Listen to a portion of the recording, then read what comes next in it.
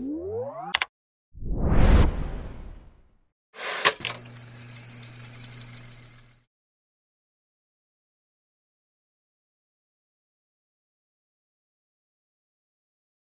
мои планы сегодня не входило вам рассказывать о том, что такое машинное обучение. Я хотел рассказать о том, как оно используется в Яндексе, в каких местах, потому что это может быть не всегда очевидно. Но для начала давайте с вами познакомимся. Два слова о себе. Я в Яндексе работаю без малого 9 лет. Большую часть этого времени занимался компьютерным тренингом, тем, что связано, все, что связано с распознаванием изображений, это в Яндексе.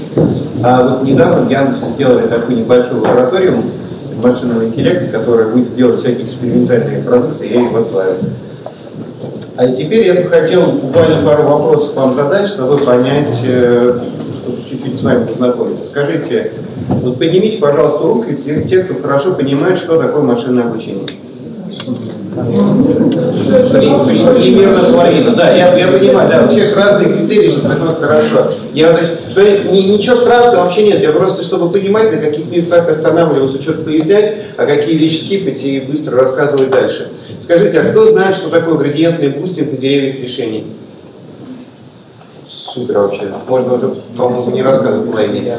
А кто знает, что такое ганы в нейронных сетях?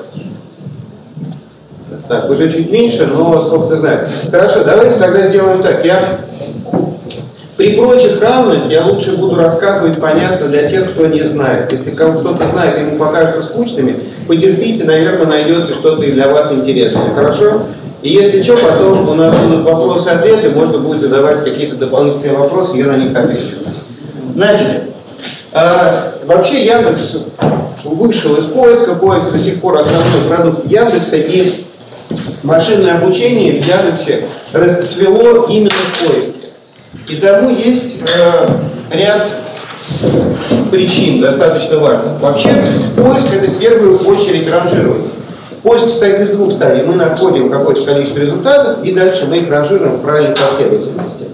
Вот почему ранжирование предельно важно. Нормальный поисковый запрос состоит из одного, максимум из двух слов. И это абсолютно обычные слова. Ну, например, пускай это будет слова «доставка пиццы». Вы себе представляете, сколько в интернете сайтов, которые в принципе релевантны словам «доставка пиццы», в которых что-то есть про доставку пиццы? Их дикое количество. А вам, скорее всего, нужен 1, 2, 3, 5 результатов. Все остальное неинтересно, все остальное вам не релевантно. И поэтому первая стадия — достать все сайты, где есть слова «доставка пиццы», она не очень интересна. Важно, как из этого множества, из нескольких миллиардов, из нескольких миллионов релевантных запросов, найти тот топ, который вам нужен. Почему это еще очень важно для поисковой системы? Я рассказываю про Яндекс, но вообще это верно для любой поисковой системы. Поисковую систему очень легко поменять. Вот почту поменять сложно, правда же? Новый ящик можно заводить, чтобы все его знали. Телефон поменять сложно. Сложно поменять, потому что нужно контакты все куда-то переносить. Сложно поменять мобильного оператора. Хотя сейчас отменили мобильное рабство, можно свой номер куда-то другому оператору перенести, но это какая-то история, куда-то нужно идти, сложно. А с поиском это меняется в один клик. Вот человек сделал запрос, не нашел результат, как я в Google, и все, и ушел. Вот. И, возможно, туда никогда не вернется. Поэтому у нас есть графики качества, и мы видим, что наша доля очень сильно коррелирует с графиками качества. Чуть-чуть мы ухудшили качество, все, люди ушли. Тут же, мгновенно, сразу. Вот, поэтому это для нас очень важно. Мы, как любой другой поисковой системы. Про факторы ранжирования. Они бывают очень разные. Но давайте для начала поговорим про статические факторы. Что такое статические факторы? Вот есть какая-то веб-страница, на ней лежит что-то, и неважно, с каким запросом люди пришли, мы можем как-то сравнивать эту страницу с любыми другими страницами. Назовите мне такие факторы, как мы их будем сравнивать, придумайте. Может, число рекламы. Число рекламы, да, чем меньше, тем лучше. Хороший вариант. Еще. А какого контента? Мы пока никакого... Пока статический фактор, у нас пока запроса нет. Это отлично, да, но это динамический фактор. А мы говорим статический. Запроса пока нет. Мы просто пытаемся понять, какие сайты хорошие. Местоположение пользователя. Местоположение, откуда пользователь? Это уже динамический фактор получается. Вот у нас есть, мы ничего не знаем, не работаем. Что? Скорость загрузки. Чем быстрее. Скорость загрузки, как он быстро вообще отвечает. Да, хорошо. Ссылки, да, как часто на него ссылаются, сколько посещений на него. Еще, может быть, что-то. Это создание. Дата создания, наверное. Может быть, частота обновления, да? Дата последнего обновления контента. Дата последнего обновления контента. Вот смотрите, мы с вами только начали накидывать, это все рабочие факторы. Вот все, что мы с вами наговорили, это все использует хорошие рабочие факторы. И там много, ну вот прям очень много составляется. Дальше есть факторы динамические. Это те, которые меняются во времени, те, которые зависят от запроса, то есть сочетание самой страницы и самого запроса. Вот правильно сказали, что, например, там, где находится сайт относительно пользователя, да, вот сочетание. Еще что-то у нас там может быть такое. Ну, самое явное, это если на сайте слова, которые были в запросе. Ну, логично. С какой частотой встречаются слова, которые были в запросе. И так далее. Есть запросные факторы. Вот факторы, которые что-то очень важное про запрос, что вообще никак не касается страницы. Это в основном категориальные факторы, когда мы понимаем, к какому интенту, вообще к чему относится этот запрос, какого он типа. Пользователь хочет получить информацию и уйти. Пользователь хочет что-то купить, это коммерческий запрос. Или, может быть, это, например, новостной запрос. Вот как можно понять, что пользователю нужна какая-то свежая новость, свежая информация? Просто по запросу. Он указывает дату. Он, конечно, не будет указывать. Ну, если укажет, то да, но нет. А как понять, что это есть в новостях? В новостях вообще все есть. Точно. Если произошел всплеск. Вот, не знаю, там, Япония. Спрашивают Японию, ну, какое есть нормальное распределение во времени. Может, весной чаще, потому что хотят там сакуру посмотреть, как цветет, не знаю. Но какое-то нормальное распределение есть. И вдруг ни с того ни с сего фигануло. Вот в какой-то день начали спрашивать столько, сколько ни в один год в это время не спрашивали. Там втрое возросла частота запроса. Значит, что-то случилось. Значит, вот нужно отвечать чем-то очень важным. Или, может быть, у запросов очень важная история, которая касается... Вот есть понятие, когда нам нужно что-то свежее отвечать, а есть нужно, когда нужно отвечать что-то актуальное. Потому что вот запрос подарок. И ответ на него 8 марта, или на Новый год, или на 23 февраля, они разные. Дальше, есть факторы пользовательские. Вообще нужно много чего знать про пользователя. Ну, что его интересует, какой у него, хотя бы нужно знать, откуда он задает этот запрос. Это прям очень важно. Какой у него язык. Нормально будет ему на английском ответить или ненормально. Может, на казахском надо отвечать, а может, не надо. Ну что, Яндексе есть в Казахстане, да, поэтому нужно понимать это. А в Казахстане казахский язык понимает не так много людей, на самом деле. Ну, поэтому есть очень много сложностей с этим связано. То есть факторы пользовательские. Итого, общее количество факторов, таких хороших, активных, мы регулярно чистим, убираем те факторы, которые работают плохо и не работают ничего, больше 1000. И у нас есть больше 1000 факторов. И у нас есть огромное количество ресурсов, и нам нужно собрать формулу, которая будет по значениям более чем 1000 факторов ранжировать результаты. Сделать это руками — это абсолютная полная утопия. Это невозможно. Ну, то есть это можно, но это будет работать отвратительно плохо. То есть руками это невозможно. Поэтому машинное обучение. И это не то, что сейчас началось, это то, чему там существенно больше 10 лет. Машинное обучение в поиске работает почти с самого начала. В машинном обучении используется такая вещь, как деревья решения, а именно градиентный бустинг на деревьях решений. Большинство знает, те, кто не знает, поясню. Есть очень разные методы машинного обучения. Вообще, финал машинного обучения мы получаем формулу. Вообще, что такое машинное обучение? Мы выбираем некоторую такую generic формулу и методом очень умного перебора с кучей сложной математики мы подбираем правильные параметры этой формулы, правильное значение формулы. На выходе у нас вот есть какая-то готовая формула. Она может быть очень разного вида. В самом простом виде это какой-то полином, то есть у нас есть какие-то факторы, для каждого из них есть какой-то вес, какой-то степень умножаем на какой-то коэффициент, ну и вот полином собираем. Но в поиске гораздо лучше работают деревья решений, когда у нас есть, мы в каждый момент понимаем, запрос новостной, нет, не новостной, хорошо, идем туда. Сайт, который нашелся по этому запросу, он там, популярнее, чем вот на такую-то величину или нет? Да, значит, идем по такой-то ветке. И деревья решений, у нас есть такое множество таких деревьев, каждый из них довольно слабый с точки зрения его способности к ранжированию, но в сумме эти деревья дают очень хороший результат. То есть совокупность этих деревьев дает хороший результат. И вот этот подход, градиентный бустинг на деревьях решений, он особенно хорошо работает в ситуации, когда у нас есть и числовые факторы, которые мы легко можем делить, проводя в любой точке разбиения. То есть, если у нас есть какое-то значение, ну, например, от 0 до единицы, мы можем в любой момент сказать, там, больше 0,7 или меньше 0,7, и идти по любому дереву, но в любой ветке. Но плюс еще они хорошо очень работают тогда, когда у нас есть какие-то категориальные факторы. Вот, ну, не знаю, там, профессия, это не к поиску, правда, же относится, но не важно, профессия и набор профессий в зависимости от того, какой выбор дальше идет. Деревья решений, в отличие от нейронных сетей, очень хорошо работают, когда нам нужно сравнивать теплые с мягкими, когда факторы самой разной природы, вот когда они непонятно какие. Давайте посмотрим, как это работает на практике. Допустим, мы первый раз взяли несколько простых факторов. Вот мы с вами начинаем делать поиск с нуля. Ничего не было. Взяли несколько самых простых факторов и попробовали руками подобрать формулу. Подобрали формулу какую-то, собрали небольшую, несложную, там, сумму значений этих факторов, неважно. У нас есть запрос, есть результаты по этому запросу. Какие-то. Мы пока не знаем, хорошие или плохие. Для того, чтобы понять, хорошо или плохо работает наш поиск, нам нужно результаты разметить. Мы посмотрели глазами на эти результаты и разметили. Допустим, мы их будем разметать очень просто. Хороший результат 1, плохой результат 0. Вот такую бинарную оценку. Упростим, как можно больше себе жизнь. На самом деле в поиске оценок гораздо больше градаций, но сейчас это не принципиально. Получили какие-то результаты. Что дальше делаем? Поменяем формулу, сделаем новое ранжирование, поправили какие-то параметры. У нас появились какие-то новые результаты. Какие-то поменяли свою позицию, что-то у нас поменялось местами. Что-то вообще вылетело из топов, а что-то новое приехало. Нам для того, чтобы понять, стало лучше или хуже, нам нужно снова это дело разметить. И при таком подходе ни о каком машинном обучении пока речь идти не может, потому что, ну что это за машинное обучение? Машина, если она будет сама перебирать параметры формул, она же это делает очень быстро, а нам на каждом этапе нужна ручная разметка. Мы так ни к чему не сойдемся быстро.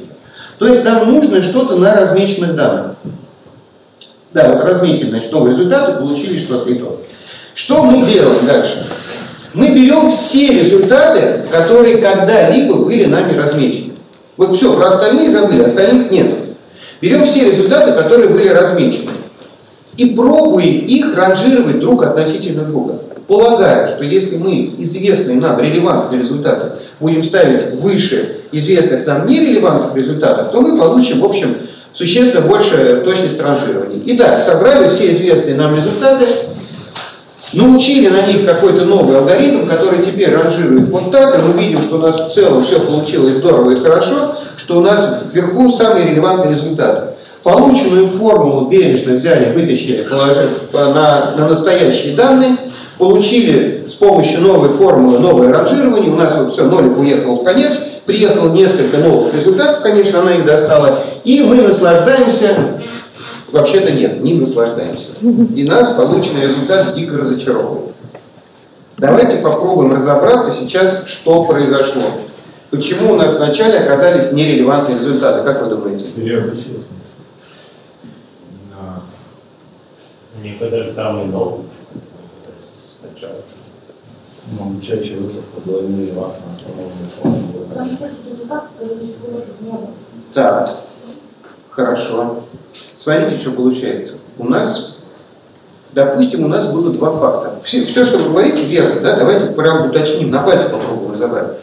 У нас было два фактора, например, важно. Ну, допустим, количество ссылок или кликов по этой странице, например, и встречаемость на этой странице слова, которое было в запросе. Когда мы собирали первые результаты, мы, конечно, собирали все страницы, где слово в запросе было. Отобрали это множество.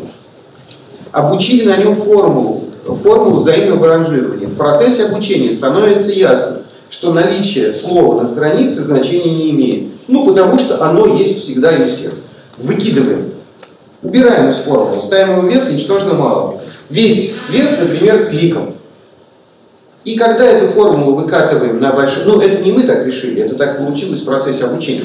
И когда мы выкатываем это на весь огромный индекс поисковый, то получается, что формула начинает со дна тащить результаты, которые к запросу никакого отношения не имеют. Что нам тогда нужно сделать? После того, как мы эти результаты негативные для нас нашли, вот эти нолики, где не было слова запроса, мы их добавляем в то множество, на котором мы учимся, множество известных нам результатов. И теперь уже формула, обучаясь в неизвестном нам множестве, понимает, что окей, это очень важный фактор, что слово есть или нет на странице, потому что если нет, то там точно не то. Как только нет, вылезает не то. И в результате мы получаем штуку, которая называется эксцепционизм. Создаем формулу, применяем ее к данным, получаем множество новых результатов, доразмечаем их, доразмеченные результаты засовываем в множество, на котором учимся, обучаем новую формулу, и так бесконечно, и так по кругу. Такой способ позволяет избегать проблем с тем, что у нас на обучающем множестве формул дает одни результаты, а на полном, большом, полноценном другие. Но и это еще не все. Еще немножко два слова про, а может и не два, стадии ранжирования. Вот есть очень большая... Давайте попробуем понять вначале, что такое поисковый индекс. Вот сейчас прям напрягите фантазию. Это много. Для того, чтобы нам что-то искать, нам нужно брать какое-то слово, все слова, которые существуют, вообще все слова в мире, которые существуют. Ну, возьмем слово «автомобиль». И индекс — это все слова, которые есть, например, слово «автомобиль» и все остальные, и все сайты, на которых слово «автомобиль» встречалось. Дальше мы берем, внимание, весь интернет. Для того, чтобы нам быстро отвечать на запросы, складываем ему в оперативную память, весь индекс лежит в оперативной памяти. С диска отвечать долго. И весь интернет лежит в оперативной памяти множества компьютеров, распределенных в таком виде. На жаргоне называется кишки, то есть у нас есть слово и куча сайтов, где это слово было. Для того, чтобы сделать ранжирование вообще хоть как-то адекватным и возможным, сайты, где было это слово, располагаются, страницы точнее, даже не в случайном порядке, а по своей значимости. Мы используем те самые, внимание, статические факторы. То есть, если я задаю запрос, и я по статическим факторам могу взять просто первые 10 тысяч результатов, я уверен, что среди этих 10 тысяч я выберу то, что нужно пользователю. Мне этого хватит. Если не хватит, потом будет дозапрос, но для начала хватит. И вот эта стадия ранжирования, назовем ее L0, она происходит в офлайне.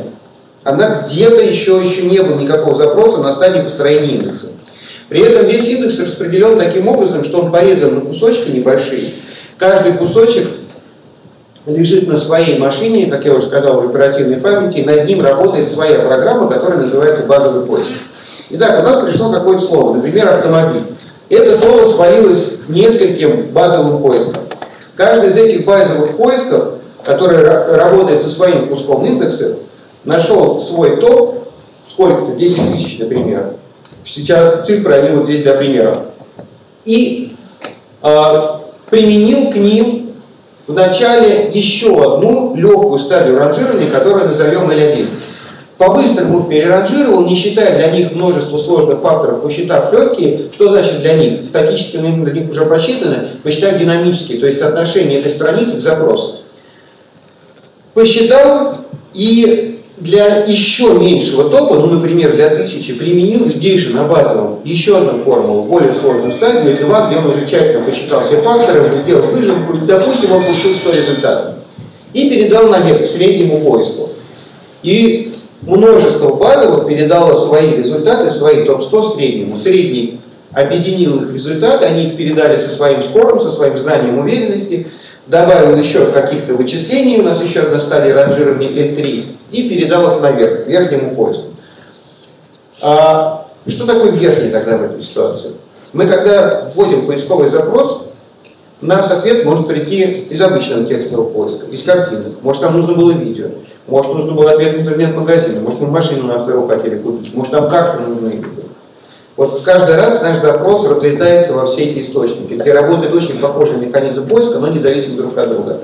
Вот И дальше в верхний переходит результат отовсюду, и вверху уже решается, что из этого показывать, что нет, и в какой последовательности, как формировать результаты.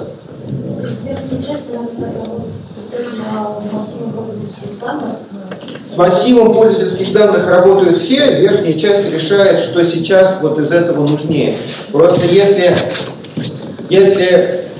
та часть поиска, которая по магазинам, по интернет-магазинам, кричит прямо, что это про товар, я точно знаю, у меня супер релевантный ответ, у меня есть прям то же самое с ценой и всем остальным, а в Википедии статья на эту тему про слабком и ее вообще нету, то понятно, что это, наверное, про товар. Ну, я упрощаю, это сложнее, но тем не менее так. Вообще, это отдельная тема, если время останется, потом напомните, расскажу, как работает верхний, там очень интересно. Но если коротко, там происходит автоматическое ранжирование, там никто руками не размечает, делается так, что если был клик на результат ниже, чем какой-то показатель, то в следующий раз этот результат должен переместиться вниз.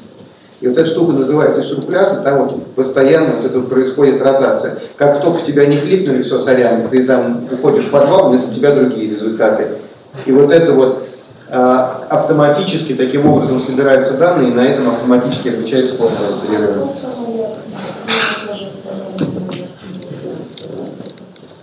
Немного, десятки. Да, десятки. На средний приходят тысячи, но средних несколько. Средние разные тоже. Вот. И, кстати, тут тоже интересно. Вот вы получили выдачу, и вы такие, знаете, как иногда бывает такое, ну, что-то тут вначале какая-то фигня, дайте я нажму на третью страницу. Знаете, что в этот момент происходит? Такие выдачные базовые поиски, им такой снова: это не надо было, другое. И они, значит, вот, они понимают, что тот топ, который отдали, не годится, и вот эта вот вся махина начинает работать заново. Причем, там я еще не рассказал, что все еще кэшируется, понимаете, да, что все запросы кэшируются. То есть, если пришло со вторым, кто-то пришел с тем же самым запросом, более-менее знак, вот так, если не целиком результат, то какие-то отдельные стадии. А когда человек сказал: а я хочу что-нибудь с 10-й страницы, тут кэши не работают вообще, кэши не там на первых страницах. Тут все это начинает заново напрягаться и молотить. Если открываешь вновь вкладки нет. И чтобы понять масштабы всего этого безумия, в индексе порядка 60 миллиардов документов плюс-минус. Знаем мы больше, это отобранные. Потому что даже из этих подавляющее большинство вообще никогда никто не видит. Ну вот они не вытаскиваются наверх. 1 миллиард примерно ядер процессорных в поисковом облаке, 1 петабит данных гоняется между дата-центрами, и это всего вот эти 170 миллионов человеческих переходов в день, вот эта махина обслуживает. Дата-центры — это огромные здания такие, в которых ездят сисадмины сигвы, серьезно совершенно, и меняют сервера вот непрерывно, потому что сервера какие-то регулярно вылетают, там идет прям очень бурный процесс. В качестве развлечения такую вещь скажу про дата-центры. Когда-то, они у нас постоянно растет их количество, когда их было очень мало, и они были все в районе Москвы, сейчас они по всей стране и за границей есть. А когда они были только вот, ну, где-то все в Москве располагались более-менее, и в основном были арендованы, еще не были свои, минимальное расстояние между двумя дата-центрами было такое, чтобы два дата-центра не попадали в зону действия одного тактического ядерного взрыва. Угадайте, почему?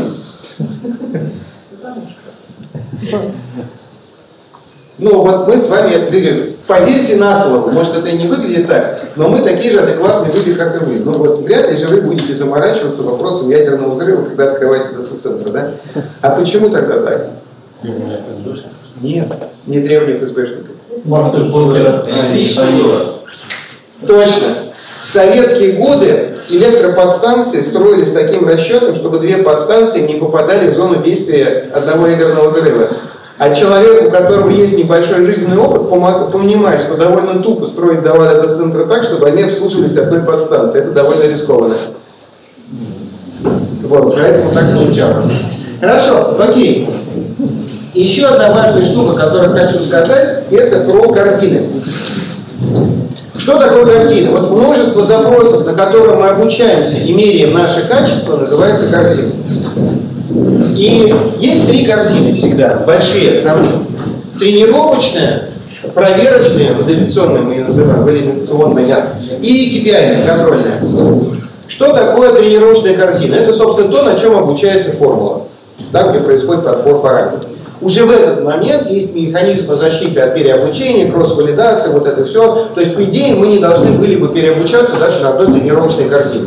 Но мало ли что, вдруг разнесло алгоритмы, вдруг они пошли во что-то другое, и происходит процесс переобучения, то есть слишком сильной адаптации под конкретные данные. Поэтому есть еще корзина проверочная. То есть на одной обучились, на проверочной проверили. У нас все должно совпадать, все должно быть одинаково. На тренировочной корзине, на проверочной данные должны быть одинаковые. И это я уже говорю про вот то, что было после разметки, когда нолики, единички разметили, уже все хорошо на реальных запросах. И эти две корзины находятся в руках разработчиков, которые занимаются качеством. Вот они обучают, проверяют, проверяют. А есть еще одна корзина, которую руки не дают, которая есть у аналитиков. Она такая контрольная. Прежде чем выкатить новую формулу, она проверяется на контрольной корзине, чтобы посмотреть действительно результат примерно такой же, как на примерочной. Для чего это делается? В машинном обучении есть такой термин, называется утекловость. Вот есть прям профессиональный жаргон, такой вот протекло что-то. Что это означает? Это значит, что каким-то образом, чаще всего, конечно, не по злому умыслу, данные из проверочной корзины, примеры, попадают в корзину тренировочную. И тогда существует высокая вероятность того, что начнется расхождение, что мы слишком сильно подберем параметры нашей формулы, ну окей, это тоже можно отчасти назвать переобучением, под эти конкретные запросы. А этого быть не должно. Наша формула должна максимально одинаково работать на всем множестве. И поэтому существует контрольная корзина, которая физически от всего остального отделена, она никак не может протечь. И если мы видим, что у нас большая разница в качестве на проверочной и контрольной корзине, то чаще всего это одна из двух причин. Либо мы что-то напутали в тот момент, когда делали сэмпл, когда собирали вот запросы в эту корзину, на чем будем размечаться, и они как-то по-разному собрались для проверки и для контрольного множества. Либо где-то произошла вот эта самая утечка, с которой нужно разбираться. Оказались одинаковые запросы по недосмотру ли или еще как-то в проверочном и тренировочном множестве. И еще. Вот угадайте, пожалуйста, какой самый часто, приведите пример самого частого запроса в поиск Яндекса. Это очень близко, кстати, правда, но, наверное, нет все-таки. А еще? Нет, вам далеко. Котики какие-нибудь? Нет. Погода? Нет. Ну, Google был ближе прям сильно. ВКонтакте, конечно. Топ запросов — это топ сайтов. Потому что люди вообще не разделяют, что там поисковая строка или строка браузера. Им так удобнее даже через браузер, потому что, кстати, в поисковой строке, то, что в браузере не так наберешь, опечатаешься и будет не здорово, а тут вообще как угодно пиши, и тебя поймут. Все что угодно. Поэтому такие частотные запросы. Какой правильный результат по запросу ВКонтакте должен быть на втором месте, скажите мне? Ну да, на первом мы с вами все понимаем. А на втором? Википедия. Телеграм. Мы можем что-то придумать, но у меня на самом деле нет ответа. Да черт его знает, вообще никому не важно. Тут главный первый результат нормально показать. Можно показать разные страницы ВКонтакте. Ну, вот как-то. Есть запросы, которые, правда, есть запросы, которые котики, они частые, по ним можно показывать картинки и картинки котиков. Примерно, там, не знаю, 1/10 всех картинок в интернете это котики, они все релевантны запросу котики, там что ни покажи, оно все мимими и хорошее. То есть множество частотных запросов, к которым поиск давно адаптировался, на которые он отвечает замечательно, хорошо и прекрасно. И поэтому на основной корзине все здорово и хорошо. И вы тут можете сказать, минуточку скажете вы мне, я тут в Яндексе искал для себя, не знаю, что, вот у кого есть экзотические увлечения, скажите? У кого? Нет, экзотические, о которых можно говорить. Ну, подземелье дракона, я думаю, что это там не тоже какая-то там супер большая экзотика, ну правда. Но если кто-то говорит, что есть вид какого-то там пингвина, у него есть редкое заболевание, мне это было интересно, и я не нашел ответа на свой вопрос. И ты такой думаешь, блин, ну редко. Или хорошо, вот прямо из практической области. Да, вот имейльные конференции. Я задавал запрос по конференции по Машинному обучению и не нашел ее сразу. Меня там интересовало, где будет следующий там CVPR. представляете себе, сколько таких запросов в потоке? Примерно 0. То есть, если ты берешь случайную 1000 из потока, то таких запросов не будет. 10 тысяч случайных пройдешь, это не будет. Поэтому, если я такой говорю, что да, слушай, это прям правда плохо, давай мы прям вот улучшим как-то по твоему запросу, что-то сделаем лучше. Мы этого не будем делать, но, допустим, сделали, улучшим. Что мы видим на метриках? Ничего. Вообще ничего не изменилось. Поэтому, если мы решаем, что давайте улучшим поиск по научным конференциям, единственный шанс нам это сделать — собрать отдельную корзину. Собрать только те запросы, которые были для научной конференции, отдавая себе отчет, что мы не делаем в целом людям лучше, потому что им вообще никому это не надо, но для чего-то, для души, сделали, улучшили отдельный срез, сделали формулу, посмотрели, что формула все равно общая, посмотрели, что на общих данных ничего не ухудшилось, все, ее выкатываем. Вот. А улучшать какой-то отдельный вот прям запрос, если даже мы знаем, что вот по этому какому-то отдельному редкому запросу у нас плохой результат, такой возможности нет. Ну, мы правим все, надеясь на то, что оно в целом становится лучше, и это становится лучше тоже. Поэтому, если нужно, хочется какое-то что-то особенно отдельное, важное улучшить, что несет какую-то социальная наша ответственность какая-то, или просто нам самим это нравится, или прям вот людей это спрашивать редко, но когда спрашивают, раздражают дико, такие вещи тоже бывают. Вот это нужно прям улучшать. Нейросети. Сейчас есть вообще, сейчас уже модно, везде говорят вообще прям искусственный интеллект. И знаете, кстати, вот я недавно прочитал гениальную совершенно фразу, чем отличается искусственный интеллект от машинного обучения. Один существует, другой нет. Ну, если нечто написано на питоне, то это, скорее всего, машинное обучение. А если это в PowerPoint, то это, скорее всего, искусственный интеллект. А в остальном это примерно одно и то же. Так вот, про нейросети в поиске. Нейросети — это вот тот, у меня тут PowerPoint, я буду говорить искусственный интеллект. Это тот самый искусственный интеллект. Ну, потому что машинное обучение все стеснялись называть искусственным интеллектом до тех пор, пока нейросети не выстрелили капитально. Они вначале выстрелили в 2012 году, когда на конкурсе Мишленовского всех обогнали сильно. Но тогда это поняли только ученые, а ученые стеснительные, они не называли это искусственным интеллектом. А когда вот в Бог убедил алгоритм, то тогда прям вот тут уже журналисты, они не стеснялись, они прям все прибили искусственный интеллект, но тут уж дальше делать нечего, будем называть искусственным интеллектом. Так вот, нейросети в поиске. Это важная, интересная история, конечно, не могла нас обойти. Как это все устроено, как это укладывается в предыдущую вещь, которую я рассказывал. Вообще мы можем... Ну да, во-первых, сразу скажу, что нейросети — это способ сделать факторы, которые потом пойдут в общую формулу. Какие-то факторы, которые другим способом получить либо сложно, либо вообще невозможно. Есть масса способов, как сделать вектор из текста. Способ самый популярный, носит невероятно оригинальное название — word to vec. Ну как бы еще должен был называться метод, который делает, да, из текста вектор. И идея такая, что если мы каким-то образом можем понять, что два слова разных — это одно и то же, ну вот откуда-то мы это знаем, то мы можем научить некий алгоритм делать такое числовое представление для двух этих слов, чтобы оно было максимально одинаково. Числовое представление, которое делается, это вектор, то есть мы создаем пространство какой-то размерности такой, какой у нас вектор, и координата в этом пространстве — это вот значение этого вектора. То есть, если бы у нас был вектор размерностью 3, это было бы трехмерное пространство, куда мы помещаем наше слово. Два близких друг к другу по смыслу слова должны оказываться рядом в этом пространстве. Вот вся довольно простая история. Нейронные сети очень хорошо работают с данными однородными по сути, такого естественного происхождения. В случае текста это буквы, набор букв. И вот, значит, задача нейронной сети найти такие комбинации то есть найти такие преобразования для набора букв, чтобы получить из них число таким образом, чтобы семантически близкие друг к другу слова оказывались рядом в пространстве. То же самое делается с изображением. Только там используется не word to vec, там используются сверточные нейронные сети, когда мы там скользящим окном, бежим по пикселям изображения, применяем операцию свертка, получаем какое-то новое число для группы пикселей, потом по полученным значениям опять бегаем в свертке, и так много-много слоев.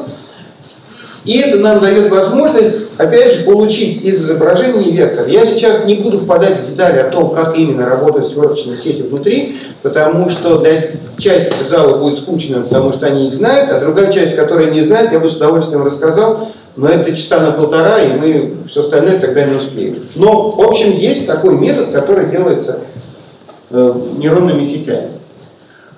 А теперь пойдем дальше. Мы же поиск, который довольно неплохо ищет. Ну, в целом же у нас результаты более-менее релевантные.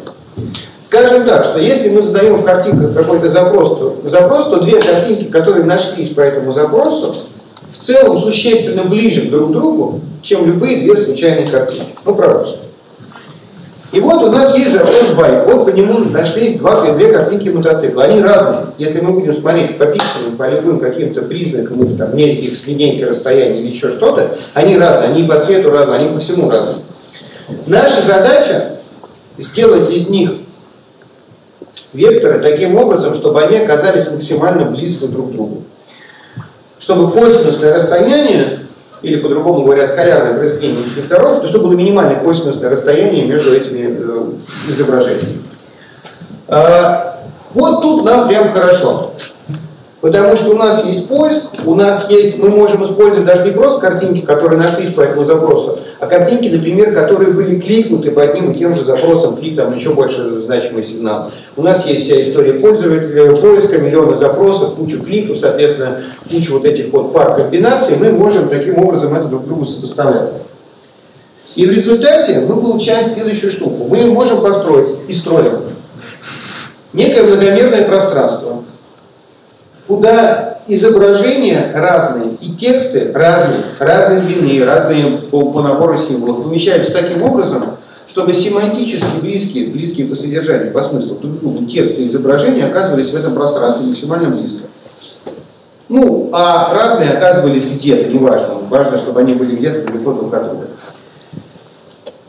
Что это дает на практике? А на практике это дает следующую вещь, что когда мы задаем запрос мотоцикл, у нас есть фактор, который тут же поймет, что слово байк к нему очень близко, что если страница сжала значение байк, оно очень близко.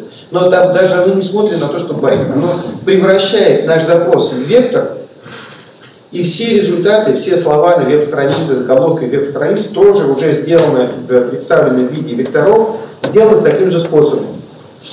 И важный атрибут ранжирования — близость этих векторов. Это понятно, нет? Да. А как самонимы? Оно может отмэпиться куда угодно, да, там есть сложность. Ну, так же, как и в обычном поиске. Мы ровно так же сами не знаем. Без дополнительного какого-то пояснения. Да. Просто как она находит близкие вектора, они концентрированы, там просто их вот миллиард, как вот нашел один какие-то.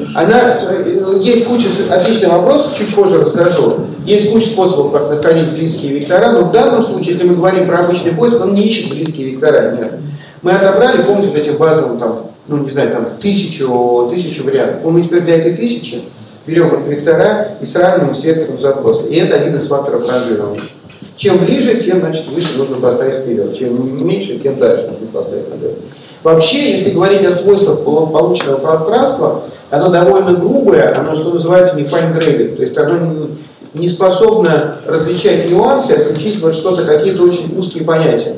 Но довольно надежно фильтрует и убирает то, что не подходит совсем.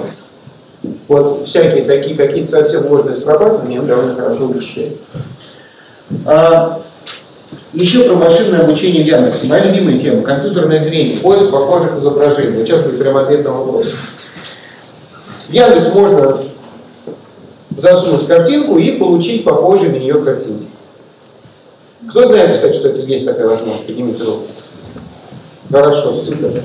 А можно я чуть-чуть похвастаюсь? Это прям немножко рекламы. Потому что, слушайте, во-первых, мое детище, и вот тут мне прям простите. Вообще в мире поиск у всех работает примерно одинаково. И нужно, ну если, понятно, что у всех людей есть свои предпочтения, но вообще, чтобы отличить качество поиска, нужно быть экспертом. Нужно много запросов, тщательно разметить, потому что там разница там, по 0,5%. В случае поиска по изображениям, нормальный поиск по изображениям по мировому индексу есть у Яндекса, у Гугла, у Бинга, у Байду. 4 компании. 4 компании, у которых есть нормальный мировой поиск по изображениям. Я не предлагаю вам сделать это с Байду, но попробуйте. Задачка с раздачкой, потому что там китайский интерфейс, там прям сложно. А сделать это в Яндексе, в Бинге и в Гугле очень просто. Возьмите любые свои 10 случайных изображений дома. Вот 10 случайных изображений. И киньте в поиск по картинке. Там разница видна невооруженным глазом. У нас на сайте ByteSize мы выигрываем 75/25. Вот. Все, минутка саморекламы закончилась, давайте, значит, дальше. Да, как это работает? Видишь, базовый принцип у всех примерно так и работает. Картинка, которую вы загружаете в поиск, из нее делается вектор. Для всех остальных картинок уже посчитан вектор. Сейчас у нас никакого текста нет, у нас никаких факторов нет, у нас есть только эти вектора. Нам нужно найти ближайший вектор. Тут есть множество красивых алгоритмов, как это сделать. Я позже буду говорить про наших ученых и покажу название статьи, где это описывается, как делать. Но самая простая история это такая, что мы кластеризуем эти вектора. Причем эти кластера можно, из этих кластеров можно составлять дерево, то есть есть какой-то большой кластер, в нем подмножество, в нем еще подмножество. Мы смотрим для каждого кластера есть координаты его центроида. Мы, соответственно, находим ближайший для вектора запроса, мы находим центроид ближайшего кластера, от него в нем там центроид сабкластера, и так довольно. А дальше там уже в конце, когда у нас есть небольшое множество, там полным перебором. Вообще скалярное произведение векторов это операция математически очень быстрая. И сделать перебор по нескольким десяткам тысяч, это очень быстро. Вот по миллиардам нет, конечно, но после того, как мы кластер сузили, там до десятков тысяч, дальше очень быстро. Вот, и получаем результат. И в результате, да, мы видим, что находятся семантически близкие изображения. Очень много, к сожалению, копий, но тут никуда не денешься, потому что копия, она действительно семантически близка. Тут не отнимешь, но и семантически близких тоже. Как эта штука работает в Алисе? Давайте видео покажу. Какие-то... стойте. Тут должно быть видно. Нет. Сейчас, простите. Вот, какие-то случайные люди пользуются. Конечно.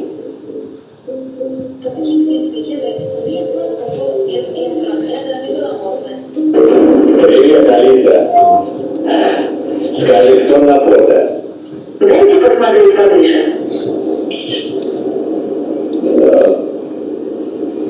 Кажется, на картинке Семен Слепаков.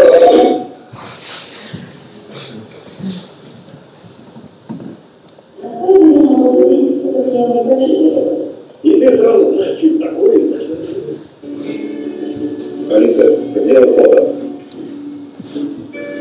Вы можете повторять это дома. Это работает для всех, не только для них. Российские блогеры на обозреватель. Автор и ведущий интернет-шоу. Хорошо. Алиса, что на фото? Русской Википедии. Пион. Группа феминисток многолетников. По данным русской Википедии. Крымский мост. Ну ладно, бог с ними. Да, значит, как это работает? Мы по картинке находим, по запросу картинки, в виде картинки находим не просто картинки, мы находим и веб-сайт, на котором была эта картинка, а значит мы можем из них извлечь, как-то сжать и найти ключевые слова, которые наиболее точно написывают, сгруппировать, понять для множества картинок, какие там были ключевые слова, может быть сравнить это с тем, что было в Википедии, и сделать вот такой финальный ответ. В каких случаях не можем, просто говорим, вот похожие картинки, больше ничего не знаем. Идите на сайт с этими картинками, сами думайте, что это. А в каких случаях мы понимаем и даем готовый ответ сразу. Вообще в машинном обучении есть такое очень важное понятие, которое называется трансфер learning. Машинное обучение крайне зависимо от количества данных. Оно возможно в том случае, когда есть много хороших размеченных данных. Не всегда, не для любой задачи есть возможность эти данные быстро собрать. Тогда делают какую вещь?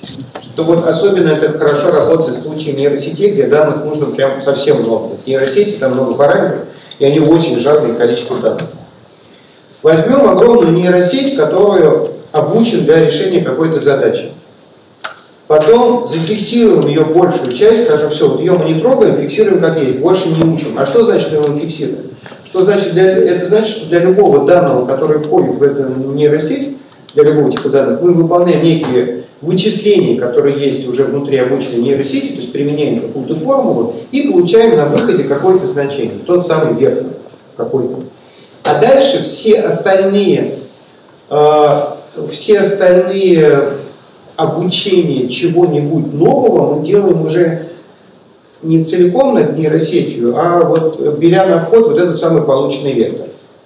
То есть, простыми словами, если у нас нейросеть обучена извлекать из изображения признаки, которые позволяют ей как-то классифицировать примерно любые изображения, то дальше мы ее можем научить в деталях отличать что угодно от чего угодно. Есть такая гипотеза. С чего начинают все на этом пути, потому что данные доступны. Берется коллекция ImageNet, 10 тысяч, обучается огромная нейросеть, потом сам классификатор, который 10 тысяч, это 10 тысяч классов. Кошки, собаки, люди, растения, рисунки, там какие-то кучи птиц Северной Америки, ну вот все это, каждый из этого это какой-то отдельный класс. Обучение. Сами классы нам не нужны, вот это то, что в синий, это та самая голова, это некая финальная часть, которая пытается понять, что это за класс. А вот то, что тело нейронной сети, мы сейчас на жаргоне называем это тушкой, потому что желтым нарисовано, извлечение фундаментальных каких-то признаков из изображений, которые потом позволяют различать 10 тысяч классов, это прям то, что нам нужно. Но есть, когда мы начали так делать и применять это к поиску похожих, обнаружилось, что с ImageNet есть сложности, он очень уж академический. То есть там реальных изображений, которые нужны людям, вообще нет. Тогда мы сделали вот такую штуку. Мы взяли 80 тысяч классов, которые получили следующим образом. Взяли все запросы, которые были к картинкам, кластеризовали их по нашим представлениям, ну, текущей нейросети на тот момент, а визуальной близости у нас получилось 80 тысяч кластеров. То есть 80 тысяч каких-то классов, которые люди ищут в картинках. У них нет имен собственных. Они просто чем-то визуально близки. Когда мы смотрели, что там такое, там, ну, например, там, не знаю, 6 классов про вязание, несколько разных классов про рисунки на ногтях. Платиново-выпускной — это прям множество классов. Это прям там, они очень разные, и это важно, если смотреть по частотности. Вот. А все рисунки в ImageNet заканчивались классом рисунки, а там понятно, что там было куча классов для разных типов комиксов и всего вот этого. Ну, то есть то, что действительно интересует людей. Есть еще множество классов, которые, как вы понимаете, интересуют людей, и это там тоже было. И в результате, ну, сами эти классы нам не нужны. То есть выход в сети, который говорит по картинке, что это класс там, номер 3646, это нам не нужно вообще, это ни к чему. Но научившись отличать это друг от друга, нейронная сеть научилась извлекать из изображения признаки, достаточные для того, чтобы различать 80 тысяч классов. А это очень ценно. Дальше что мы делаем? Мы фиксируем вот эту часть, тушку, и на ней дообучаем множество самых разных классов. Такой метод позволяет собирать очень небольшое количество изображений для того, чтобы научить новый класс. Ну, то есть, там, не знаю, отличать наши классы, которые мы делали, это красивость, насколько изображение красивое, отдельные классификаторы порно, чтобы не показывать, когда не нужно. Жесть, это тоже там своя отдельная история, там кто-то кого-то расчленил и все такое, что вот это в поиске не лезло, значит, тоже нужно классифицировать. Признак, например, является эта картинка геообъектом или нет, на ней, чтобы можно ее привязывать к картам или нет, как слой, фотографии на картах. Мы умеем распознавать все там, марки, модели, поколения автомобилей. Умеем отличать трагический контент, потому что его нельзя показывать из закона рекламы. Вот какой-то могилка — трагический контент, ее не должно быть в рекламе. И вот как понять, что такое трагический контент? Нам не нужно понимать. Нам говорят, дайте нам 1000 примеров трагического контента. Дают, засунули в нейронную сеть, она обучилась. Уже на 1000 примеров. Это знаете, на что похоже? Вот поднимите, пожалуйста, руку, кто вообще ничего не понимает в автомобилях. Вот прям совсем внешне. Есть такой человек? Вот, отлично. Если у вас начать учить отличать друг от друга мотоциклы, это тоже будет такая же беда. Они прям тоже реально похожи. Вот там две модели, говорит, ну ты не видишь, это же версия следующее поколение, это рестайлинг такой. Нет, это вообще то же самое. У него по-прежнему два колеса. А человек, который отлично понимает в автомобиле, прям идеально, но никогда не разбирался в мотоциклах, ему нужно прям минимум времени, чтобы начать разбираться в мотоциклах.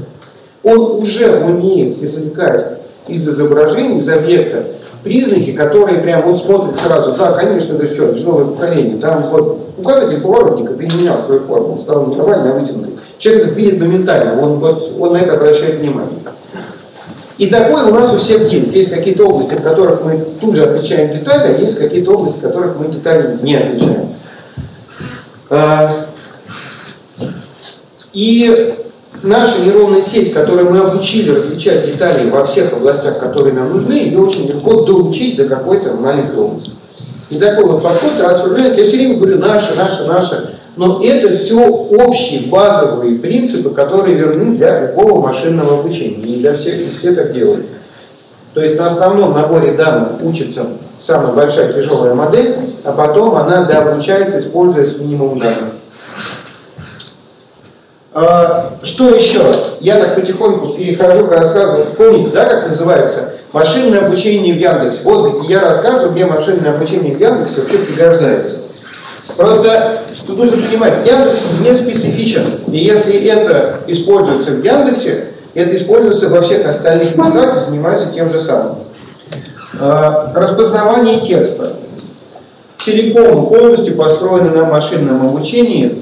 И у нас сейчас распознается сумасшедшее количество языков, и где-то 2 года назад была сделана вещь, которая называется, такая внутренняя технология, назвали ЕПОК, язык по кнопке. Добавление нового языка – это процесс практически автоматический. Вот, сказали, теперь вот это, нажали кнопку, процесс пошел. Почему? Потому что есть, во-первых, сеть предобученная на всех остальных языках, их проще дообучать. Особенно, если это были языки, похожие по начертанию. А во-вторых, есть алгоритмы, которые позволяют генерировать синтетику. То есть у нас есть какой-то текст, вот в текстовом виде, обычно не изображенный. Мы его накладываем на картинку таким образом, с помощью нейронной сети, чтобы это выглядело максимально естественно. Вот есть такие методы нейросетевые, когда мы помещаем текст на изображение.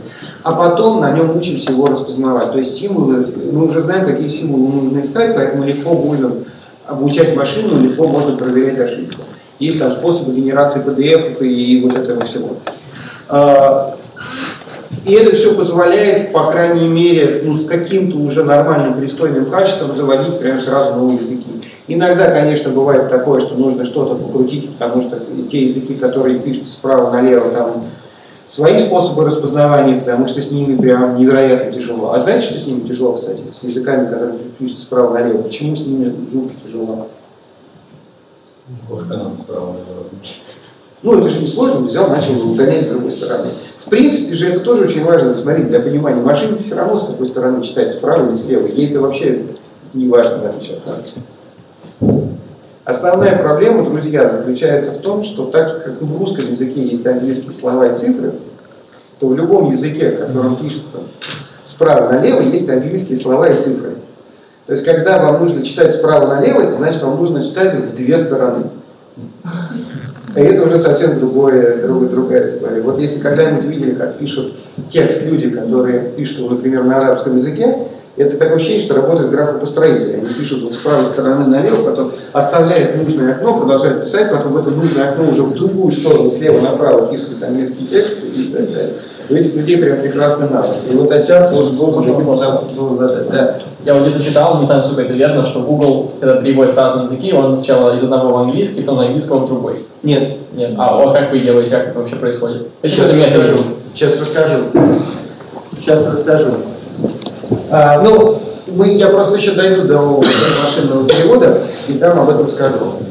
Про компьютерное зрение есть тоже любимая наша игрушка в последнее время, технология Deep HD и семейство Super Resolution. Вообще в последнее время что произошло в компьютерном зрении? Это очень интересно. Вот до недавнего времени компьютерное зрение это было про то, что распознавать что на изображении, а теперь компьютерное зрение это еще генерировать изображение. Самая очевидная история, самая, кажется, простая на первый взгляд, и нужная, и полезная. А давайте возьмем маленькую картинку и сделаем из нее большую, не просто вот как-то увеличив, а с помощью умных нейронных сетей, которые бы дорисовывали недостающие.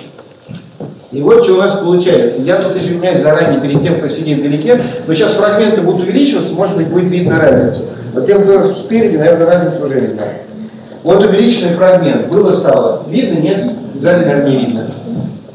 Остается верить на слово, что стало намного лучше. Или тем, кто сидит спереди. Как очки, да.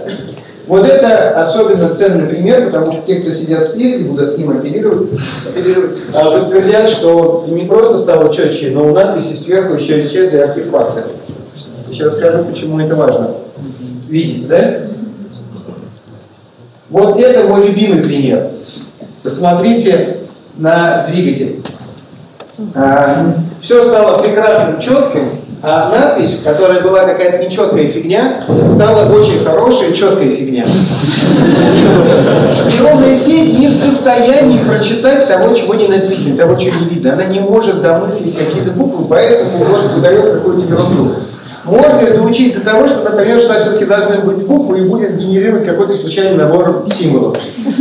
Но не более того. Поэтому все вот это, когда сфотографировали автомобильный номер, а потом увеличиваем, его там можно прочитать, такое сделать можно, но там будет написано полная отсебятина.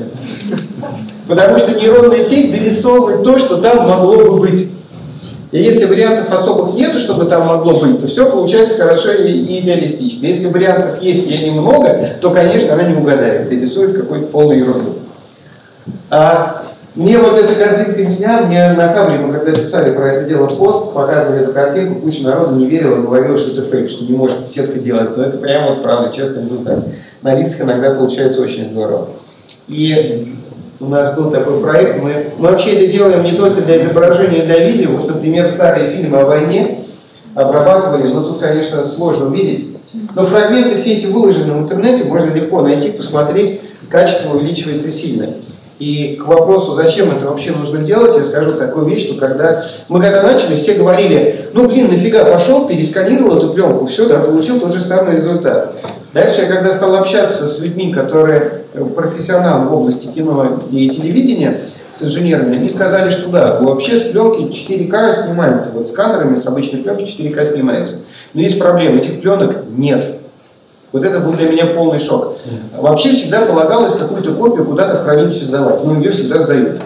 Но иногда забывали сразу, отдавали не самую лучшую копию, которая уже там к кинотеатрам поездила, ее там лампа ужигает, качество ухудшается, все такое. Хранить никто толком не умеет, потому что ты не узнаешь, умеешь ты хранить или нет, пока не пройдут годы. Потом выясняется, что ты не очень умеешь. Хранили пленку, она портилась, с ней мучились, пытались найти правильные условия хранения. И тут прям все, случается цифровая революция, все расслабились, ну теперь ничего не пропадет. Теперь решают они, мы будем это хранить на компакт-дисках. Вот с ними-то уже ничего не случится. Когда обнаружили, что все-таки случается к этому моменту, слава богу, что мы многие успели, не все, конечно, пропало, много успели переписать на винчестеры, они-то, значит, не пропадут. И вот это не то, что что-то какое-то очень старое, или еще что-то, это происходит непрерывно. И если вы, вот кто любит музыку, возьмите какого-то, ну, не может быть, там, не самого, если современного музыкального артиста, певца или еще кого-то, и посмотрите его клипы вот десятилетней давности. Посмотрите, в каком они качестве. Вот, не знаю, например, Майкл Джексон, знаете, Билли Джин, где он там по плиткам идет, этот клип красивый. Один из самых популярных на YouTube, он существует в разрешении, по-моему, 360 максимум. И это официальное видео, все, другого нету. Это Майкл Джексон, сумасшедшие деньги, Голливуд, вот это вот все снимало, все, нету в другом качестве. И поэтому здесь нейросети прям большое спасение, и индустрия в этом вкладывается очень сильно. Но в смысле, все, кто занимается компьютерным зрением, это прям любимая тема. Мы тут подсуетились, успели выпустить технологию первым, пока почему-то ни у кого не вышло, но я предполагаю, что вот в ближайший год такие продукты начнут выходить как грибы у многих компаний, потому что сейчас это уже работает, и зачем это нужно, тоже более-менее понятно. Как работает эта вещь? Есть такой прекрасный подход, вот я его спрашивал, что такое Гарри. Вот несколько человек подняли руку, многие люди об этом знают. Две нейронные сети. Одна создает, другая проверяет. Одна генератор, который создает, другая дискриминатор. Мы берем большую картинку, изначально хорошую, большую, уменьшаем ее до маленького размера и даем генератору со словами, что попробуй из маленькой картинки сделать большую. Генератор пробует сделать из маленькой картинки большую. Дискриминатору мы даем на вход одну картинку, какую-то одну, неизвестно какую, и предлагаем ему угадать, это была сделана из маленькой большая или изначально большая.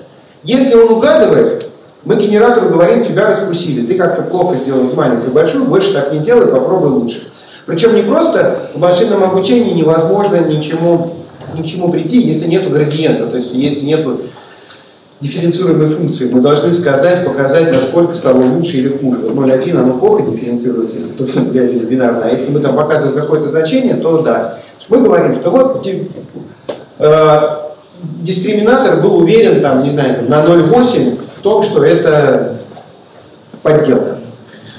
А если дискриминатор ошибся, мы говорим, нет, тебя генератор обманул, ты, пожалуйста, так вот не ошибайся больше. Ты вот был уверен на 0,8, что это не подделка, а это подделка на самом деле, и больше постарайся так не ошибаться. И так они, соревнуясь друг с другом, друг друга обучают. То есть это две нейронные сети, одна создает, другая определяет, и так вот они создают, генерируют, помните, в самом начале, вот эти самые примеры сложные, только здесь ничего размечать не нужно, они друг друга проверяют и обучаются. Дискриминатор, конечно, обучается намного быстрее, потому что критиковать намного легче, чем творить, но, тем не менее, идет параллельное обучение.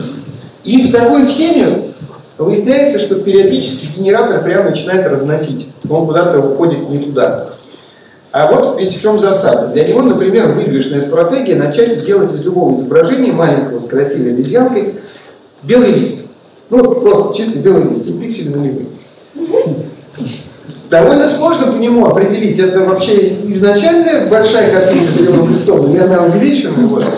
Или просто он такой, хорошо, четкая клетка это мое, четкую клетку я рисовать умею, вот я буду рисовать четкую клетку. И тоже дискриминатор, он такой, вообще ему сложно сказать, что это, ну, в смысле, это изначально четкая клетка или созданная четкая клетка. И тогда делают следующие вещи. Берем еще одну нейронную сеть, вот вспоминаем прошлый разговор, которая на коррекции ImageNet различает на 10 тысяч классов. Отрезаем у нее какую-то часть, она где-то внутри, она многократно делает из одних цифр другие, но в общем где-то она берет изображение и делает из изображения цифры, какой-то вектор. Отрезаем какую-то часть, у нас есть какой-то вектор, где-то в середине, неважно где вектор. Дальше мы прогоняем через эту сеть большую картинку и картинку, которая была создана из маленькой, которая из маленькой сделала большой картинкой. И сравниваем эти два вектора. Вообще, как мы помним, векторы, которые мы делали, они старались описать семантику. И если картинки остались семантически теми же самыми, даже если какие-то пиксели изменились, то векторы будут одинаковыми. То есть мы тем самым генератору ставим задачу. Тебе теперь нужно не только дискриминатор обмануть, но и сделать так, чтобы контент с точки зрения судьи, который вот является там, еще одной нейронной сетью, которую мы не учим, она уже есть все, чтобы контент остался тем же самым. Чтобы контент никак не менялся. Задача генератора осложняется, у него тут меньше творческого полета, его там не заносят, он не делает какие-то невероятные штуки. Он учится теперь уже сильно медленнее увеличивать резкость, но зато мы знаем, что он не вносит никакого своего излишнего творческого начала в изображении, оставляет его тем, что было. Но есть еще одна засада. Вот когда все это написано во всех научных статьях, все ученые так делают, это не то, что какое-то прям вот исключительно наше. Но во всех научных статьях люди как делают? Вот есть какой-то научный датасет, какое-то множество изображений, на нем мы пробуем. Ученые, к сожалению, часто живут в красивом мире эльфов, единорогов и отсутствия шпеговских артефактов. А в реальной жизни они есть. И поэтому, если просто в лоб применять эти методы, то они начинают довольно заметно, значительно все эти артефакты от сжатия, которые остались. Вот почему у нас там метод назывался деблокингом, потому что там часто вот артефакты от сжатия, такие блоки получаются. Они их начинают нарочито увеличивать. Увеличивать и шум, вот эти блоки, и все это становится ужасно. Поэтому мы обучили еще одну нейронную сеть, которая делает именно этот самый деблокинг. То есть мы берем большую картинку и делаем маленькую с зашумлением, с пережатием, с чем угодно, а потом восстанавливаем, пытаясь убрать вот этот шум и пережатие. И сравниваем просто уже по MSL, минимально квадратичное отклонение между пикселями, потому что здесь ничего творить не надо, нужно просто убрать шумы. То есть картинка, зашумленная картинка, и зашумленная снова обычная, так, чтобы она стала максимально похожа на обычную.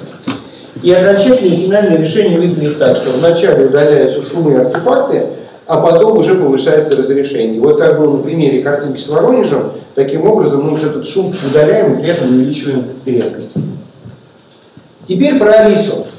Перескакиваем дальше. Потому что если говорить о том, где в Яндексе используется машинное обучение, то больше всего, конечно, машинного обучения в Алисе. Основная часть в голосовом, ну вы все знаете, что такое Алиса, да, я не буду объяснять. В голосовых ассистентах понятная важная часть — это голос, распознавание и синтез речи. Но кроме этого есть еще очень важная история извлечения именованных сущностей из речи. То есть вот если вы говорите: Алиса, какая погода будет завтра, в этот момент нужно извлечь погода завтра. Вот погода завтра тоже должно сопределиться, извлечь, потому что это потом нам будет очень важно. Или, там, не знаю, а какой курс доллара по отношению к евро, курс доллара и евро, вот эти вещи, которые должны извлечься. Потому что если их извлекли, все остальное не важно, да, что сделано. Есть очень важная штука, которая voice activation. Почему это не то же самое, что распознавание речи? Все устройства, на которых есть любые персональные помощники, и Алиса в том числе, они, вот сейчас это тоже будет важно прям, они ничего никуда не пишут и не ждут на сервере. То есть все-таки спрашивают: оно меня слушает вообще когда-нибудь? Но вот если вообще телефон выключен, то не слушает. Если есть такая возможность на телефоне туда слушать, ну, то есть, грубо говоря, на Яндекс.Телефоне, там активация есть. Гугловый ассистент на андроидах слушает. Но что он слушает? Он слушает, и в разговоре ничего на сервер не отправляется, ждется фраза. В нашем случае Алиса, у Гугла, окей, Google. И это даже не распознавание фонем, это вордспотинг, это распознавание фразы. Это максимально легкий алгоритм, который не выжирает батарейку, часто работающий на отдельном чипе. Вся его задача — отловить, чтобы в воздухе прозвучала эта фраза. Потому что то, что будет после этой фразы, уже нужно полноценно распознавать, нужно отправлять на сервер, а до этого нет. И вот этот voice activation, он должен срабатывать моментально, точно, хорошо, но при этом к нему максимальные требования по ресурсоемкости. Он должен быть максимально компактным. И в результате что получается? В результате получается, что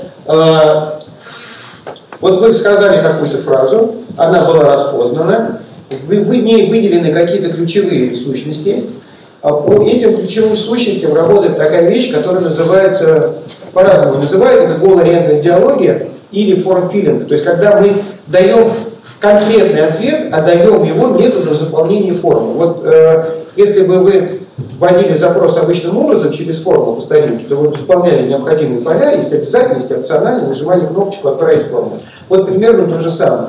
То есть если вы про погоду говорите, то обязательное поле здесь нужно сказать «погода». Все остальное в принципе опционально, потому что по умолчанию считается, что окей, предположим, что это погода на сегодня и здесь, где вы находитесь. Есть опциональные поля. Погода в Хельсинки. Да, то есть хорошо, это значит не в Питере, это в Хельсинки, значит вот указываем это. Погода на послезавтра. Дату запомнили. И это позволяет реализовывать основные массовые такие сценарии, как то есть отвечать на фактовые вопросы, заказывать пиццу и там делать все, что угодно.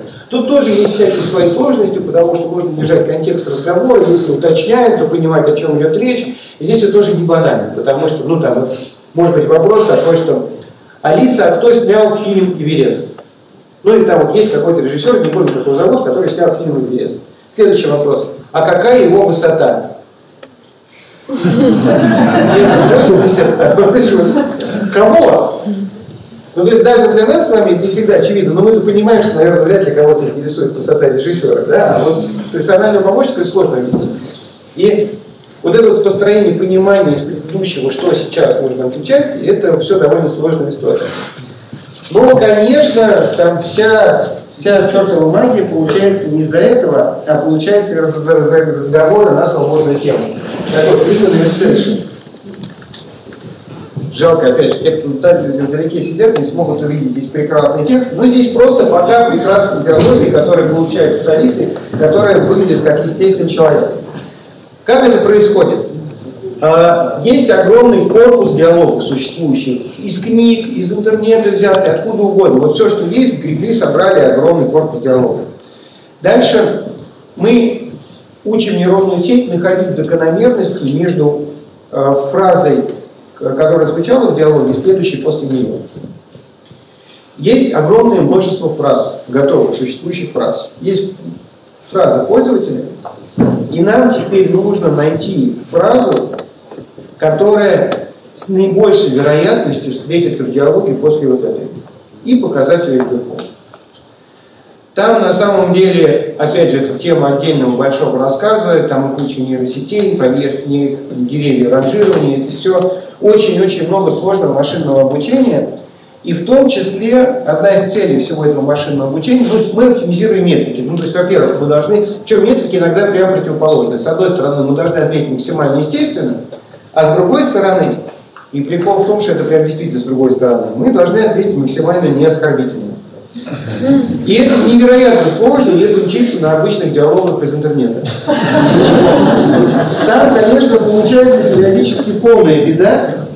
Алиса начинает часто жестить, если какой-то вот уровень, когда нам кажется, что это прям нормас, потому что, во всех западных странах все западные ассистенты, и Siri, и Google, и кто угодно, на вопрос «мне грустно» имеет заранее заготовленный ответ, написанный профессиональными психологами, типа вот тебе контактный телефон, обратись, или может быть там горячий напиток дать, или еще что-нибудь.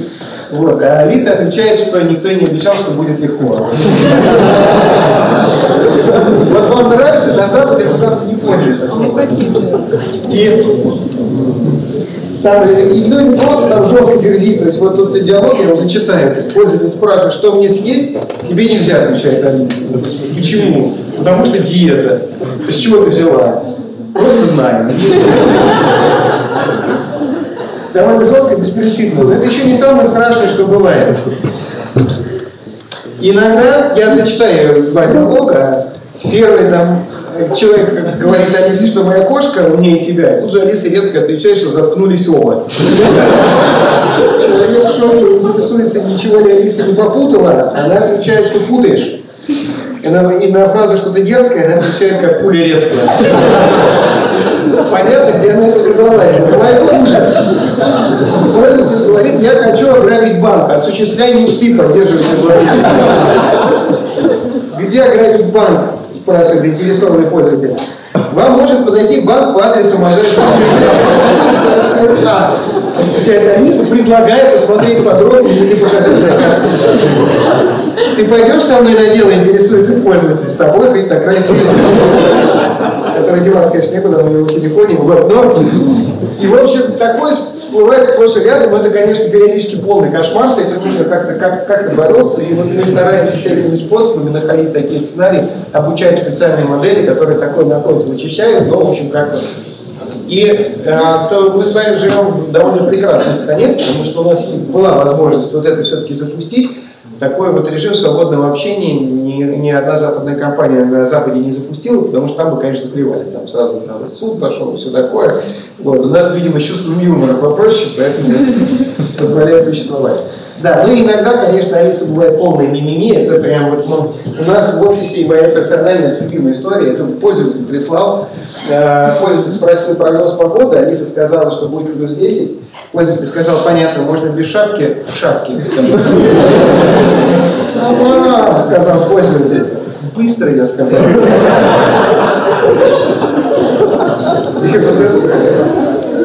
Ради такого и работаем. Дальше про машинное обучение. Но беспилотник наш, тут понятно, он состоит из машинного обучения примерно полностью весь. Сейчас запущу. Моя любимая шутка, что это сильно замедленное видео, что на самом деле он ездит гораздо быстрее. Нет, вообще-то нет, вообще-то это выстреленное видео, это прямо. Вот этот беспилотник, он ездит вокруг нашего офиса в Москве, в Хамовниках, а также ездит есть площадка в Сколково, в Сколково ездит там, и в Казани, на полюсе. И вот и зимой, и летом мы работали уже как такси. И просто в этих местах, потому что получено разрешение такое специальное, типа в тестовых целях, можно испытывать, и вот мы заказываем такси, и это ездит. Одни из первых в мире, если не первые в мире, запустили именно в режиме такси, когда еще, что важно, инженер не сидит на водительском месте. Он сидит рядом, у него есть кнопка, он может, если включить, но педали, руль, все, от него недоступно. Для него недоступно. Недавно запустили, ребята ездили в Лас-Вегас, там была выставка Consumer Electronic Show, и вот они прямо там купили машину, собрали оборудование, потому что отсюда везти будет дороже. Собрали и там чуть-чуть покатались по маршруту, записали все, и дальше вот машина сама ездила, катала людей по Лас-Вегасу. У нас была прямо особенная гордость, потому что на этой выставке было дикое количество беспилотников, но сейчас их много кто делает, прям очень много, и там все привезли своих беспилотников. Вот. Но все остальные беспилотники приехали на эвакуаторе и также уехали. Наш ездил так. Но это нет, это не то, что мы едим. Там прекрасные результаты у Гугла, у Вейма, у них прямо отличные результаты, здоровские. Uber прям молодцы. У них много наук туда вкладывается, то есть мы тут не один. И что такое машинное обучение в беспилотнике? Есть несколько компонентов. Есть история, что нужно понимать хорошо карту, строить каждый раз местности и понимать, где ты на местности находишься. Нужно детектировать все объекты, которые есть вокруг, и понимать, что это за объекты, и предсказывать их дальнейшее поведение. После того, как есть понимание, где ты находишься, после того, как есть понимание, как есть вокруг объекты и куда они двигаются, строится каждый раз, а на каждую секунду, буквально там каждую долю секунды перестраивается план действий в принципе. То есть как мы собираемся куда-то сейчас вот переехать маршрут, план он там постоянно корректируется, меняется. И исходя из выбранного плана, из выбранной стратегии действия, уже выбирается, что сейчас делать с автомобилем. Там на газ нажать, руль повернуть или еще что-то. Мы тоже делаем, мы это делаем как-то рефлекторно, а вот машину это всему нужно было научить. Это такая сложная многокомпонентная система. Часть из нее это...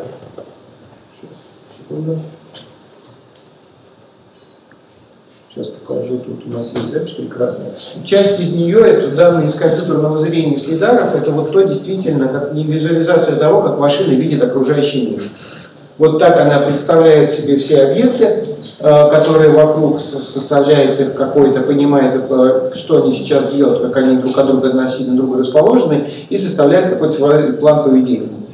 Здесь участвует все. И GPS-данные, и лидары, это вот способ измерить расстояние до объекта, и компьютерное зрение. И если часть этих датчиков отключить, то машина все равно будет ехать. Она не то, что там сразу ослепнет и все. То есть они друг друга системы дополняют, и вот это все. У нас когда был один из первых таких публичных и громких проездов беспилотника, на дне рождения Яндекса захотел приехать человек, которому нельзя отказать в приезде.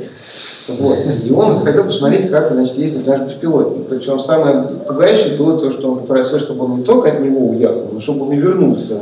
Это было стрёмно. Но сюрприз, о котором никто не подумал, в общем, хотя они должны были быть, наверное, что во время визита столь уважаемого гостя перестал работать в округе GPS вообще. Испытание стало суровее, но мы его с честью выдержали, все было хорошо. Погода. В прогнозе погоды, который мы строим сами, прогноз погоды на Яндексе строится самостоятельно. Не так давно на работу вышел метеоролог один, я очень хочу узнать у ребят, зачем, что именно он делает. А вообще прогноз погоды построен строго на машинном обучении. Есть истории наблюдений, есть факторы, за которыми есть история наблюдений, есть вот состояние на сегодня, понятно, какая была погода, и можно что-то предсказывать. А у нас сейчас предсказания делаются не только по состоянию на завтра, а вот в случае осадков погода, вы знаете, она предсказывается прям для конкретного момента в конкретной точке. И там используются и деревья решений, и нейронные сети компьютерного зрения, потому что как один из факторов туда даются просто карты погоды. Вот как специалист по картам погоды может понять, что сейчас будет происходить, также и машина учится по картам погоды, сверточные сети учатся понимать, что будет происходить. То есть это тоже способ одного из факторов для прогноза погоды. Как буст. Вообще в мире есть большое количество прекрасных библиотек для машинного обучения. Если мы говорим про нейросети, это в первую очередь гугловый замечательный TensorFlow, это PyTorch, который активно развивается Фейсбуком. Есть прекрасная библиотека кафе, и там все хорошо. То есть там прям ландшафт закрыт, и там нечего больше желать. Вот если незачем делать свою библиотеку глубоких нейронных сетей, обучение глубоких нейронных сетей, потому что там все хорошо. А вот с деревьями решений не так здорово, и у нас здесь было прям много экспертизы, поэтому здесь мы сделали свое решение, свою библиотеку, которую назвали CatBoost, потому что она хорошо работает с категориальными признаками, да, не потому что котик, но потом расслабились, все же подумали, что это потому что котик, стали на всех проблемах котика рисовать, сказали, ладно, против котиков не попрешь. И она выложена на GitHub, да, и есть таблица сравнения, она очень хорошие результаты показывает по отношению к существующим решениям градиентного бустинга. Если бы не показывала, мы бы ее не делали. Мы ее активно используем внутри себя, и есть отдельные прям такие большие достижения. Это слайд из Keynote компании Apple, и там упоминался наш яндексовский CatBoost в числе библиотек машинного обучения, которые Apple поддерживает. Это, в общем, элементы признания. Есть множество компаний, именно в которых CatBoost используется, в том числе он используется в ЦЕРНе для анализа вот этих вот частиц, которые в коллайдере летают. И регулярно статьи про CatBoost публикуются на крупных международных конференциях. Это такой наш большой и значимый вклад в мировое сообщество, в open-source и вообще в машинное обучение. Ну и еще галопом, потому что время подходит к концу. Машинное обучение используется вообще во всех сервисах. Самая такая значимая вещь, самый значимый вклад, где всегда нужно заниматься машинным обучением, это рекомендации. Потому что маркет, что торговля, что музыка, что кино, что всякие сервисы типа недвижимости, автомобилей, чего угодно, это все рекомендации. Рекомендации зависят очень сильно от качества сервиса. Вот чем может научить быть один музыкальный сервис лучше другого, или кинематографический? Ну, то есть вот по фильму показывается. Ценой уже вряд ли. Всех все более-менее выровнялись. И вендоры, которые контент-обладатели, которые дают возможность сервисам воспроизводить от себя контент, дают его примерно на одинаковых условиях. Поэтому там все в общем одинаково. Можно быть лучше тем, что лучше рекомендовать. Вот слушаешь какую-то музыку, на тебе вот еще музыку, которая тебе, наверное, понравится. Если тебе эта музыка действительно нравится, ты на этом сервисе останешься. Если нет, пойдешь в другой. И рекомендации там тоже, что такое рекомендации? Это нужно собрать много факторов и поверх них накрутить какую-то систему хотя бы коллаборативной фильтрации, то есть когда мы понимаем, что человек, который чем-то похож на тебя, он обычно, ему нравится вот это, поэтому тебе, наверное, тоже подойдет. Но тут нужно хорошо понимать, чем похож. Потому что если вы похожи по цвету волос, не факт, что это значит, что вам музыка одна и та же будет нравиться. Да? Это вот люди, которые слушали примерно те же самые музыкальные произведения, а те же самые, это не просто у которых написан тот же самый автор или тот же самый стиль, это которые звучат одинаково. То есть такие вот факторы, как, опять же, там применяются нейросети, как посчитать какой-то вектор для музыки таким образом, чтобы одинаковая музыка была максимально совпадала по вектору, это вот нейросетевые штуки. Переводчики задавали вопрос. Как сейчас работают современные переводчики? Современные переводчики работают таким образом, что из текста делается его нейросетевое представление, а потом из нейросетевого представления снова получается текст исходный. В идеале получается так, что когда вот есть текст, его в нейросеть загнали, потом получили ровно тот же самый текст. И неважно, для какого языка. То есть дальше ты берешь из любого языка, то есть если у тебя из разных языков одна и та же фраза выглядит как один вектор, как один и тот же вектор, значит все, значит задача решена. И вот что такое добавление нового языка? Добавление нового языка – это способ, чтобы этот новый язык в это пространство поместить. Но общее пространство для всех языков одно работает довольно плохо, потому что языки вообще разные. Там все это плохо бьется, поэтому пространство создается для пар двух разных языков. Лучше всего это работает тогда, когда есть данные, когда есть параллельные тексты, на которых можно обучаться, параллельные тексты для разных языков. И здесь для многих они есть, но для каких-то нету. То есть если, например, есть задача перевести, вот мы такое умеем, перевести с татарского на клингонский, то нету вот там статей в Википедии, которые написаны на том, на другом языке, да, поэтому нельзя зачислить. Тогда это делается еще через какой-то язык, правда. Но во всех случаях, когда только можно, это делается не через какой-то, то есть не через английский язык, а напрямую. Через английский это делается в тех случаях, когда другого выхода нету, когда нету параллельных пар текстов на этих двух языках, там не проверить, не доучить ничего невозможно. Ну и про исследования, то есть помимо того, что мы все это применяем в продакшене, как вообще устроена мировая наука в машинном обучении? Все передовые достижения абсолютно доступны. Вот те, кто поднимал руку, что знают, что такое машинное обучение, они, наверное, и это знают. Все это существует в виде статей, в виде исходного кода. Сейчас очень модно к статье прикладывать исходный код, который объясняет, как это работает. Все это публикуется на топовых конференциях, и все, пожалуйста, бери, пользуйся. Вот нет такого, что там кто-то где-то что-то разработал, и все это у них знает, а больше никто не знает. Все абсолютно доступно. И в этот общий котел науки, знаний и прогресса вкладываются все, и все оттуда же и черпают. Наш вклад туда — это то, что мы тоже занимаемся компьютерными науками, всеми, машинным обучением, в целом компьютерным зрением, переводом, майнингом данных. И мы довольно много публикуемся, есть количество статей наших на топовых конференциях, куда вообще довольно сложно попасть в свои публикации. И я не знаю вот этих цифр сейчас, насколько мы больше всех в стране публикуемся или нет. Мы точно больше всех из коммерческих компаний. Сейчас, правда, еще Samsung неплохо стал публиковаться, но пока мы больше. И если из вузов, то, наверное, вот МГУ и Вышка что-то сравнимое. У остальных публикаций меньше. Именно в этой области, да, в области компьютер-сайенса, машинного обучения. А что значит публикация? Публикация — это вот наша работа, вот ее формулы, вот наши методы, пользуйтесь ими, пожалуйста, вот исходный код, вот вам мир, все.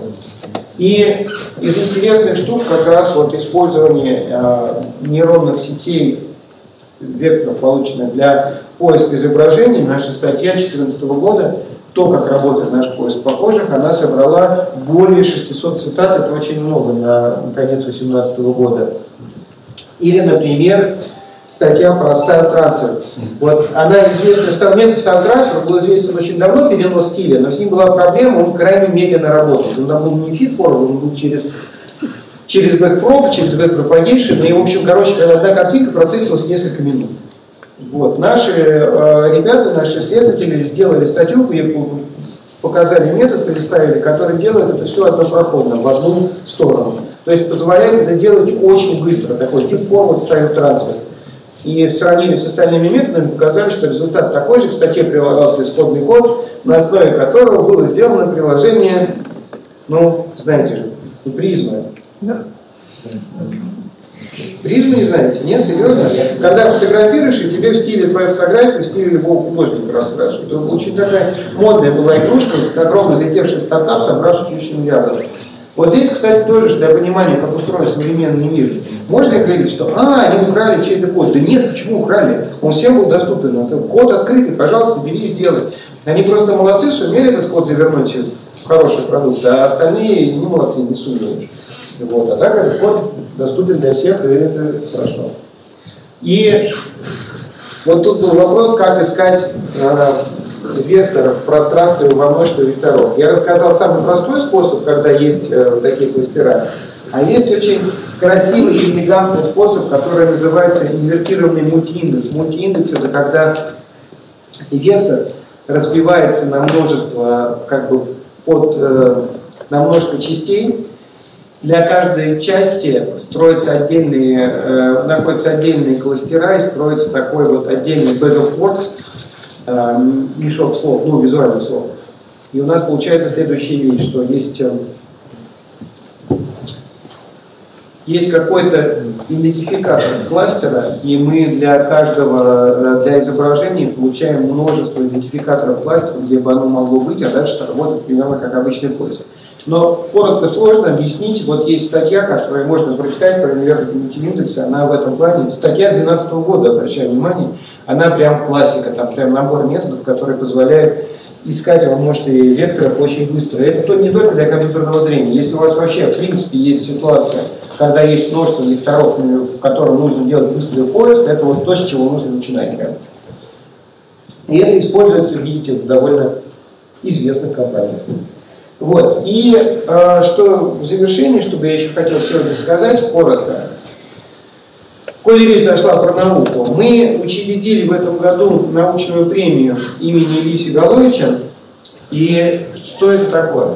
Премия вручается в близких областях машинного обучения, компьютерного зрения, обработки естественного языка и машинного перевода, распознавания синтеза речи и в информационном поиске и анализе данных. Премия вручается студентам, которые учатся в вузах в России, Беларуси и Казахстане, ну или в научно-исследовательских центрах работают. То есть я подчеркну, сам студент может быть откуда угодно, не важно, национальность, страна, гражданство не имеет значения, важно, с кем он аффилирован, то есть от какого учебного заведения пытается работать.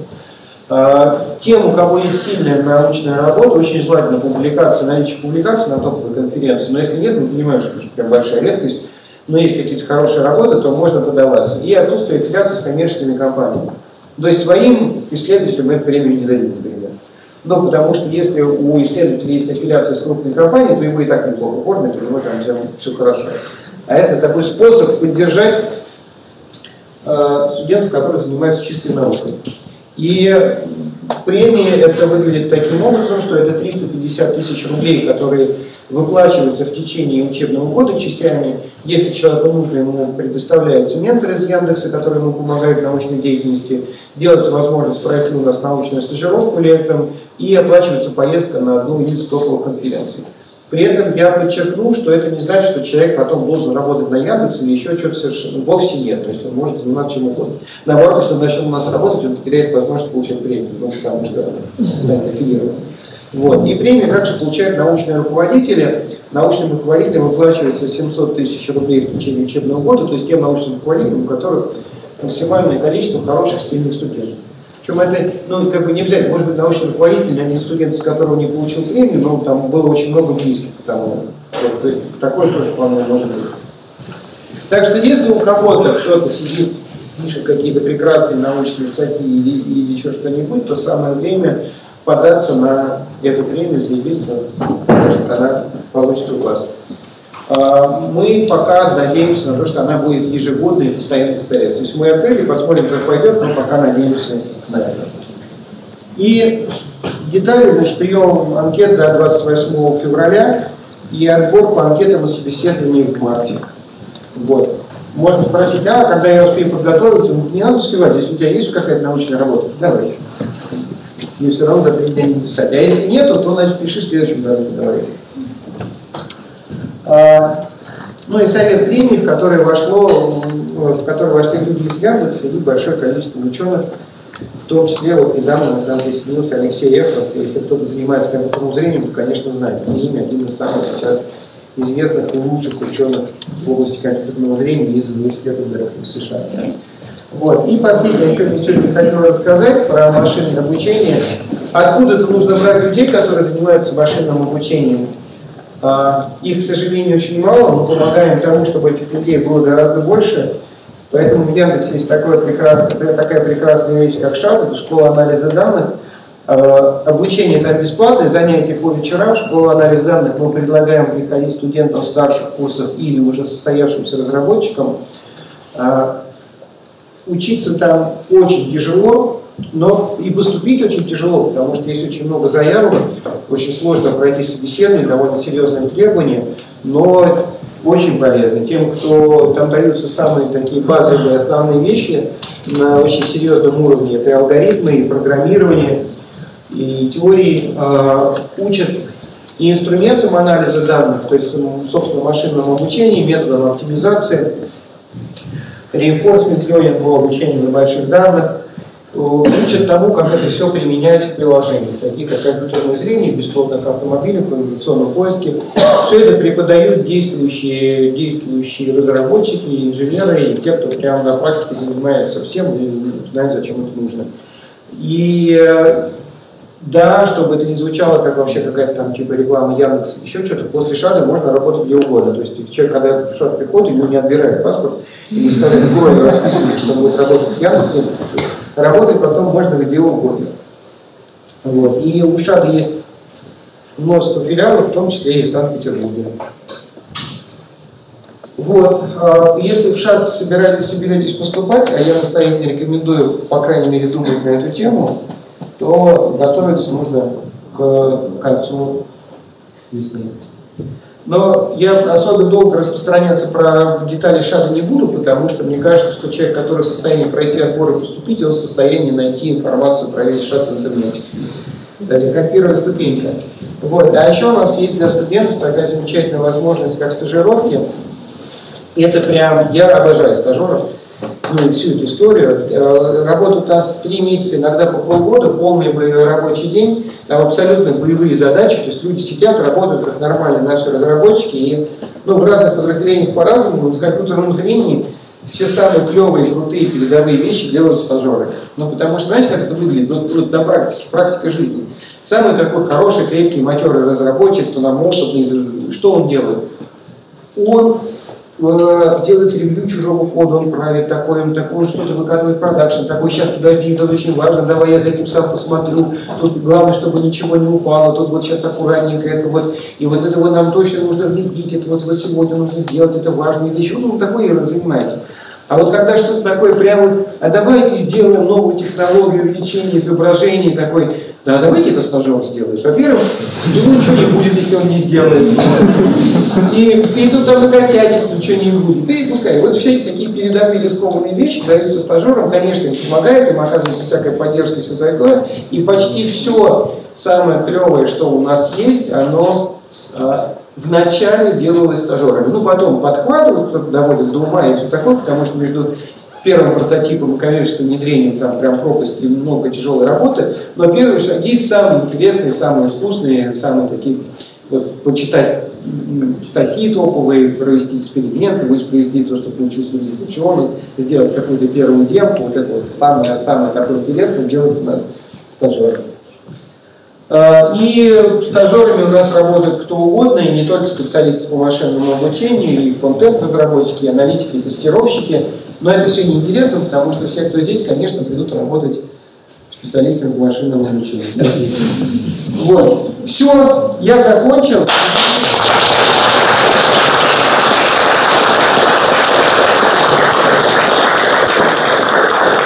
Готов ответить на ваши вопросы.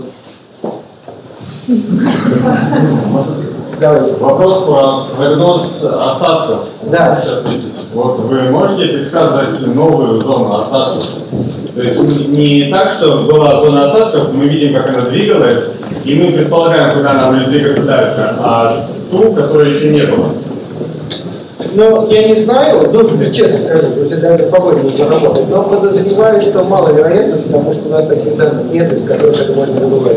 У вас есть регуляционные данные о облаке, во всем облаке, вы можете... Но, видимо, этого недостаточно, потому что для того, чтобы предсказывать, что там оно сейчас пробьется, нужно знать что-то больше. Но, опять же, я могу не знать, потому что вот таких деталей я могу не знать, где по ходу работы. Да? Вы говорили, если двигать на как не поезд, я на всех повторю, чтобы услышать. Я говорил на том, что если клиника по второму результату, первый опускается. Нет, смотрите. Что нет? Опускается, если это были результаты из одного источника, то нет, там такое правило не применяется. Если это все текстовый поиск. А если вот это был ответ с картинками такой, вот как мы называем колбучий, такая вставка, врезка картинки, и был ответ из поиска, то вот они могут местами поменяться. Или вообще что-то одно может прийти, потому что решаем, поэтому запросов не надо показывать, что да. Можно вопрос? Если внедряется какое-то новое сленговое слово, то есть как оно в эту систему вообще вклинивается? Как внедряется сленговое слово, если появляется какое-то новое сленговое слово? Но вот мы постоянно дообучаем, мы постоянно собираем все эти запросы, и мы часто вообще обнаруживаем, как есть новое слово не проходит мимо нас. Оно появляется, оно вначале прорастает запросы, оно прорастает по странице, язык, и поэтому мы его видели. Первый, кто начинает на нем обучаться, это опечаточник обычно. Потому что если еще опечаточник, он работает таким образом, что человек ввел запрос, а потом он что-то поправил. Вот есть такое понятие, когда мы видим, что что-то один символ был исправлен. И нам нужно, значит, научиться, это наша вина, мы считаем, что человек один символ поправил, потому что мы должны были это сделать, чтобы научиться. Но когда приходит новое слово, мы не знаем. И часто видно, что пришло новое слово, мы его читаем ошибки, на что-то заменяем, исправляем или не исправляем, когда нужно. Вот, и там по поведению дальнейшего пользователя видно, что мы его как-то не так обработали. И вот первое, это такой замечательный опечаточник, и там у ребят настроены такие механизмы, что они позволяют там буквально меньше, чем за день опечаточник начинает выучивать новые слова. Ну, особенно, когда они начинают очень бурно расти. Да. А что вы сделали с Uber? Что мы сделали с Uber?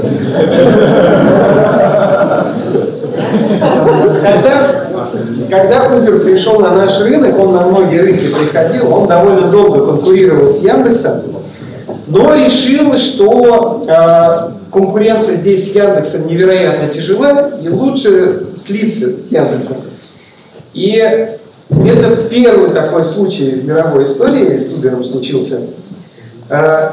Яндекс публичная компания, и все финансовые документы, они публичные. Если интересно, вы можете достать эти публичные документы, откопать и посмотреть условия этого слияния, где становится вполне понятно, кто кого слил.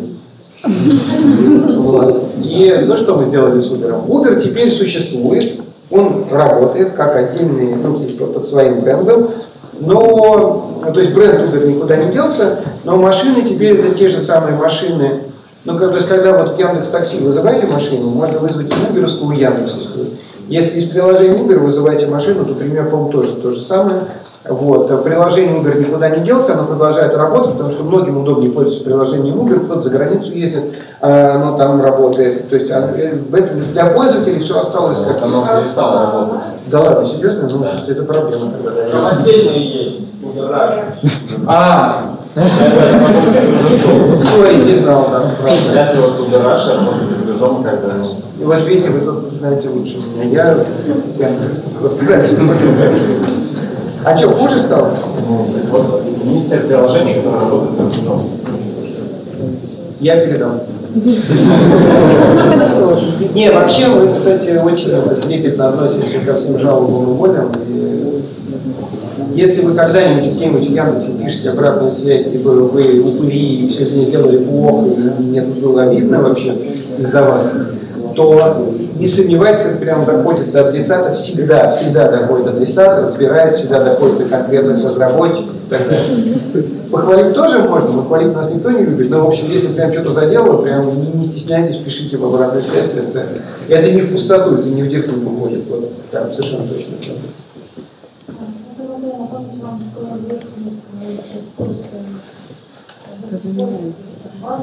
Да. Хотели подробнее?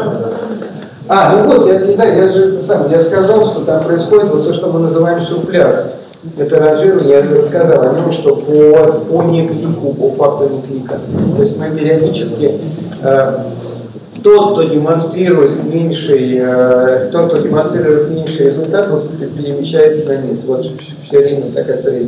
И знаете, на что похоже в велоспорте, когда никто не хочет ехать первым, потому что первым в воздухе был рассадка, они иногда вот постоянно друг другу уступают дорогу. Вот у нас примерно то же самое происходит, то есть если результат не демонстрирует ни серьезных намерений, не кликнет, то значит ниже опускается ниже. Но это, я повторю, вот тут спрашивает результат для разных источников. То есть вот текстовый поиск, он ранжируется другим способом, так он не ранжируется. А если ответ пришел из маркета, из текстового, из рекламы, из автору, откуда угодно, вот они ранжируются относительно другими таким образом. Если себя хочешь поднять повыше, нужно себя кликать. Ну, просто сам себя не накликаешь. У нас там, я еще про эту тему не говорил, но у нас есть там многочисленные работоловилки, антиспам, вот это вот все. И очень хорошо отличаем клики настоящих от кликов не настоящих. Там тоже много машинного обучения.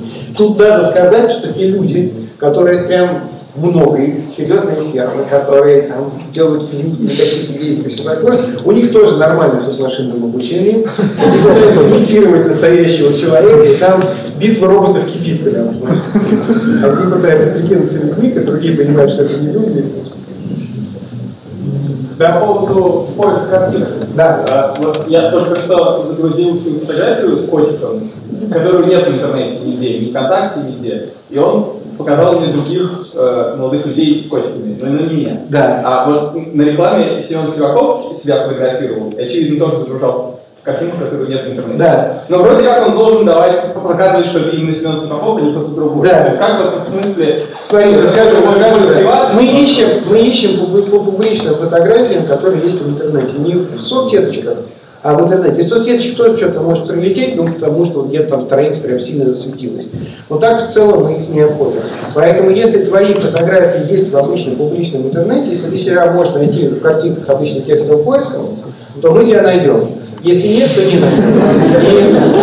Вероятность, но у тебя все свои фотографии. Вероятность нахождения увеличивается, если таких, ну, чем больше таких фотографий, тем вероятнее найдешь. То есть, если ты будешь идти по улице, там идет какой-то такой, это же явно знаменитость, я не помню, кто это, ты его сфотографируешь, прям стопудово найдешь. Если это просто, ты знаешь, что это более-менее известный человек, если ты его вводишь имя, фамилию, и он его фотографии находится в обычном поиске, ты его сфотографируешь, ты его найдешь точно. Если это человек, которого нет в публичном интернете, или у него есть там одна-две фотографии какого-то жуткого качества где-то там, сбоку, и вообще никто не видит, ну, то тогда шансы не очень велики, хотя и как они есть.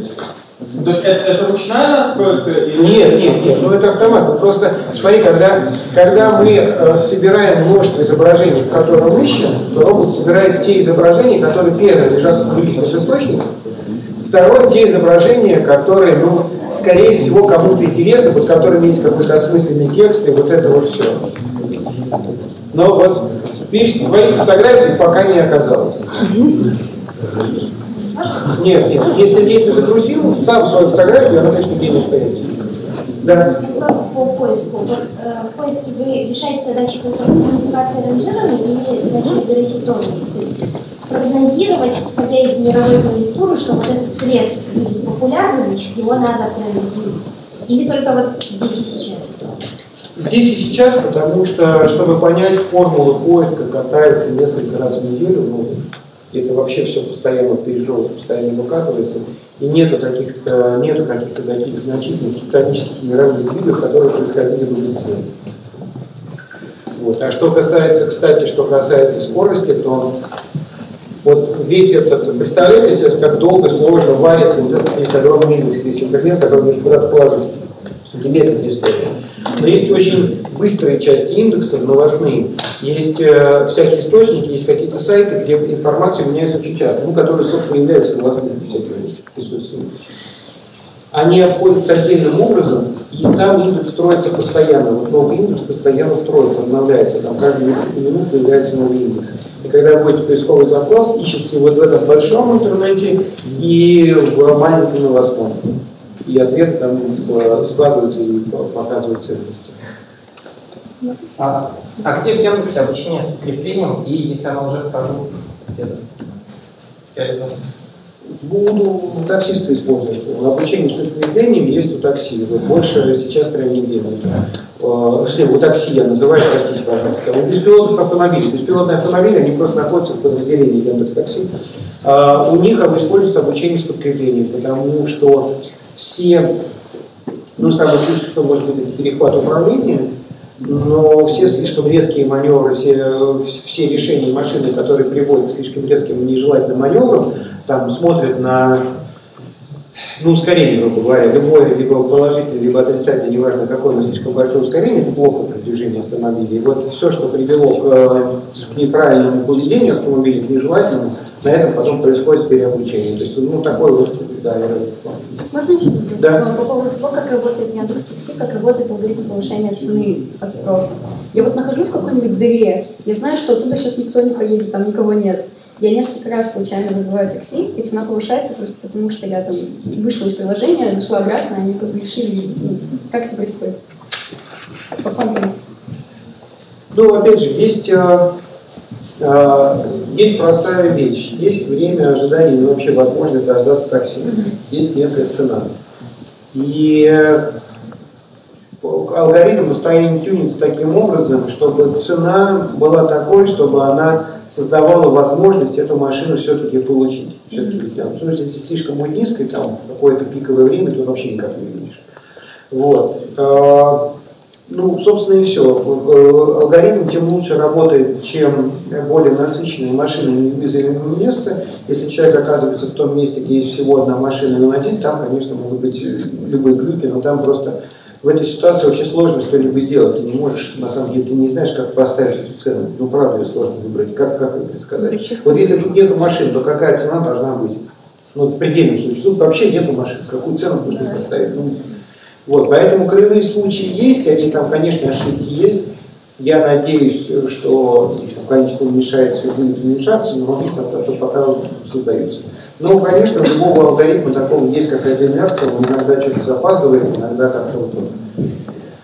А попытки опережать события, они делаются, но тут тоже есть большие опасности, потому что на самом деле то, от чего взлетает стоимость, оно не всегда зависит от тех факторов, которые были до того. Это иногда какие-то события стохастические, которые случились, и все сложно предположить.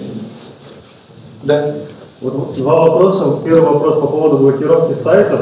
Да. Вот, например, по проказам конкурентов сайт был заблокирован, вот, но после того, как было отправлено сообщение Яндексу, что почему была совершена блокировка, причину указали без разъяснения причин, но после того, как на Яндекс подали в суд, это вот недавно статья была на ВС, на следующий день сразу же блокировка была снята. Вот как именно идет борьба с такими проказами конкурентов, это вот первый вопрос. А второй вопрос, как Яндекс борется, грубо говоря, с бифами, то есть с тем, что, допустим, идут, люди воруют карты и с помощью них, допустим, заказывают на Яндекс такси. Вот, такой отмыв получается денег. Как идет с этим борьба? Спасибо. Ну, что касается блокировки, там, опять же, это всегда формула, которая принимает решение, какой сайт блокировать, а какой нет. Все параметры этой формулы, даже если кто-то из инженеров разобрался, как, формула машины обучена, но тем не менее можно же понять, на какие факторы она сейчас обращает внимание. Это, конечно, никогда никому не рассказывается по причине того, что эти будут тогда злоупотреблять, будут стараться как-то вот опять же там очернить конкурентов или еще что-то. Как с этим ведется борьба? Ведется борьба, есть большой серьезный отдел, который этим занимается. И вообще мы их называем такое рабочее название «и все», потому что там есть антиспам, есть, там они борются и с порно, они борются с роботами, в общем, со всем остальным. Но вообще я хочу сказать, что интернет — это совершенно ужасная вещь, это просто какое-то дикое количество кошмара. И все поисковые системы, Яндекс, Google, Bing, как угодно, это такие огромные плотины, которые фильтруют, чуть-чуть полезно, сдерживают вот это вот все. И там, больше половины всего, что есть в интернете, всех веб-сайтов, они созданы роботами, они созданы там с целью SEO, и полезного контента очень много, вредоносного контента дофига. И стоит расслабиться, как это все прорвется. И постоянно изобретаются какие-то новые методы. Очень важная история в этом во всем попытаться не банить, не штрафовать, не пенализировать то, что с чем все хорошо. Но, конечно, там ошибки периодически случаются, как угодно, у кого угодно. У нас была такая история, что человек написал саппорт, я не знаю, может, вас кого-нибудь зацепило, было одно время, когда Google всем капчу показывал. Было, да, помните? У них что-то там сломался алгоритм, и они прям очень часто стали капчу показывать. И нам один человек написал, в саппорт, что вот какие вы, иногда люди пишут хорошие вещи, вот какие вы молодцы, мне все время Google капчу показывает, а вы не показали. И наши ребята с антифсё такие: господи, только бы ему капчу не показали. Обычно алгоритмы конкурентов же тоже не глупые люди пишут, они реагируют на какие-то объективные признаки, да, поэтому есть вероятность того, что мы на это среагируем, наш алгоритм так вот, сейчас же разочаруем человека, неудобно получится. Вот. А еще вторая часть была по поводу мошенничества, что вот идет кража с карты и отмывают деньги через Яндекс.Такси. Я не знаю этой схемы, но правда, не владею информацией. Вообще с картами, с мошенничеством борется. Есть очень много, я знаю, очень много борется с фишинговыми сайтами, в том числе и с помощью компьютерного зрения. Знаете, что это такое? Когда делают сайт, который выглядит абсолютно так же, как какой-нибудь, ну там Сбербанк, например, вот вообще один, форму ввода карты, все такое, но на самом деле это фейковый сайт. Вот. И их автоматически отличают, в том числе, например, по скриншотам сайта. То есть есть робот, который умеет выполнять весь код на странице, получает скриншот этого сайта, и мы сравниваем, если видим, что какой-то сайт уж очень похож на банк, а мы не знаем ничего про него, благодаря банку, мы, по крайней мере, помним посмотреть на него, разобраться, понять, что это такое, может из выдачи их выкинуть. Что касается вот конкретного сценария, я просто не знаю. Еще? Да? Скажите, пожалуйста, есть ли какая-то динамика в поиске на зарубежных рынках? И, собственно говоря, почему у Яндекса нет какой-то заметной доли? И связано ли это только с данными или что-то еще? Доли на зарубежных рынках? Да. Ну, у нас есть доля на рынках СНГ, есть какая-то доля в Турции, но она не очень большая, хотя стабильная, там сильно не полетела, но в Турции очень сильно шкафы зашли, там вообще очень пользуются. Так вот для них Яндекс это прям карта. Не все знают, что Яндекс есть поиск, потому что Яндекс это карта, прям в Турции все знают. Данные, да. Данные о поведении пользователя. Это очень важно, потому что на этом есть обучение, на этом учится пользователь. Поисковая машина очень сильно на поведенческих факторах, на реакцию пользователя и проблему холодного статуса очень тяжело стоит. И один и тот же запрос, сделанный на одном и том же языке человеком здесь, человеком там, это разные запросы. Им нужны разные выпуски, разные все. И усилия, которые нужно совершать для того, чтобы выйти на тот рынок, они крайне большие. Пока мы задерживаем усилия, получаем больше результатов здесь. Если в какой-то момент здесь уже будет совсем тяжело, мы пойдем туда. Вот. Но вообще я хочу сказать, что в этом плане нам с вами вот дико повезло. Я говорю сейчас не как сотрудник Яндекса, а как вот соотечественник. Повезло, потому что у нас есть конкуренция. Вот нам повезло, в Штатах все очень хорошо, потому что там есть конкуренция, там прям серьезная конкуренция в поиске. А если вы когда-нибудь будете пользоваться, скажем, поиском в Германии, то вы поймете, насколько у нас все хорошо и насколько там все печально. Но логика довольно простая. Если у вас на каком-то рынке есть 98% только и полное отсутствие конкуренции, то развивать там качество, ну, вообще не важно, вот совсем. Турки нам были, кстати, ужасно благодарны, когда Яндекс вышел в Турцию, качество поиска Гугла стало расти прямо со страшной силой. Мы у них тогда отмели что-то почти 10% доли, и это был шок просто полный, потому что никто и никогда у Гугла, вот, приходя с нуля, доли не отъедал, не было такого. Они довольно сильно напряглись и много чего сделали хорошего, и в результате только прям стало зарашивать качество. Улучшилось. Я на месте других стран прям бы нам платил за то, что мы приходили. Ничего не делали, просто пугали. Палочкой тыкали большую компанию, чтобы она не спала. А вообще выход в новую страну, да, это очень тяжело. Да? Почему так плохо персонализируется топ новостей Яндекса? Насколько я понимаю, то он, в принципе, одинаковый для всех. Его не персонализируют. Ох, сколько бы людей в Яндексе сейчас тебе поаплодировали за этот вопрос. Ты прям очень в точку. Давай, вот есть вещи, на которые я буду отвечать уклончиво. Давай я уклончиво отвечу так, что мы уже довольно давно это осознаем, то, что ты говоришь. И мне кажется, что очень скоро у тебя претензия уйдет. Не спалился? Нет, вроде бы нет.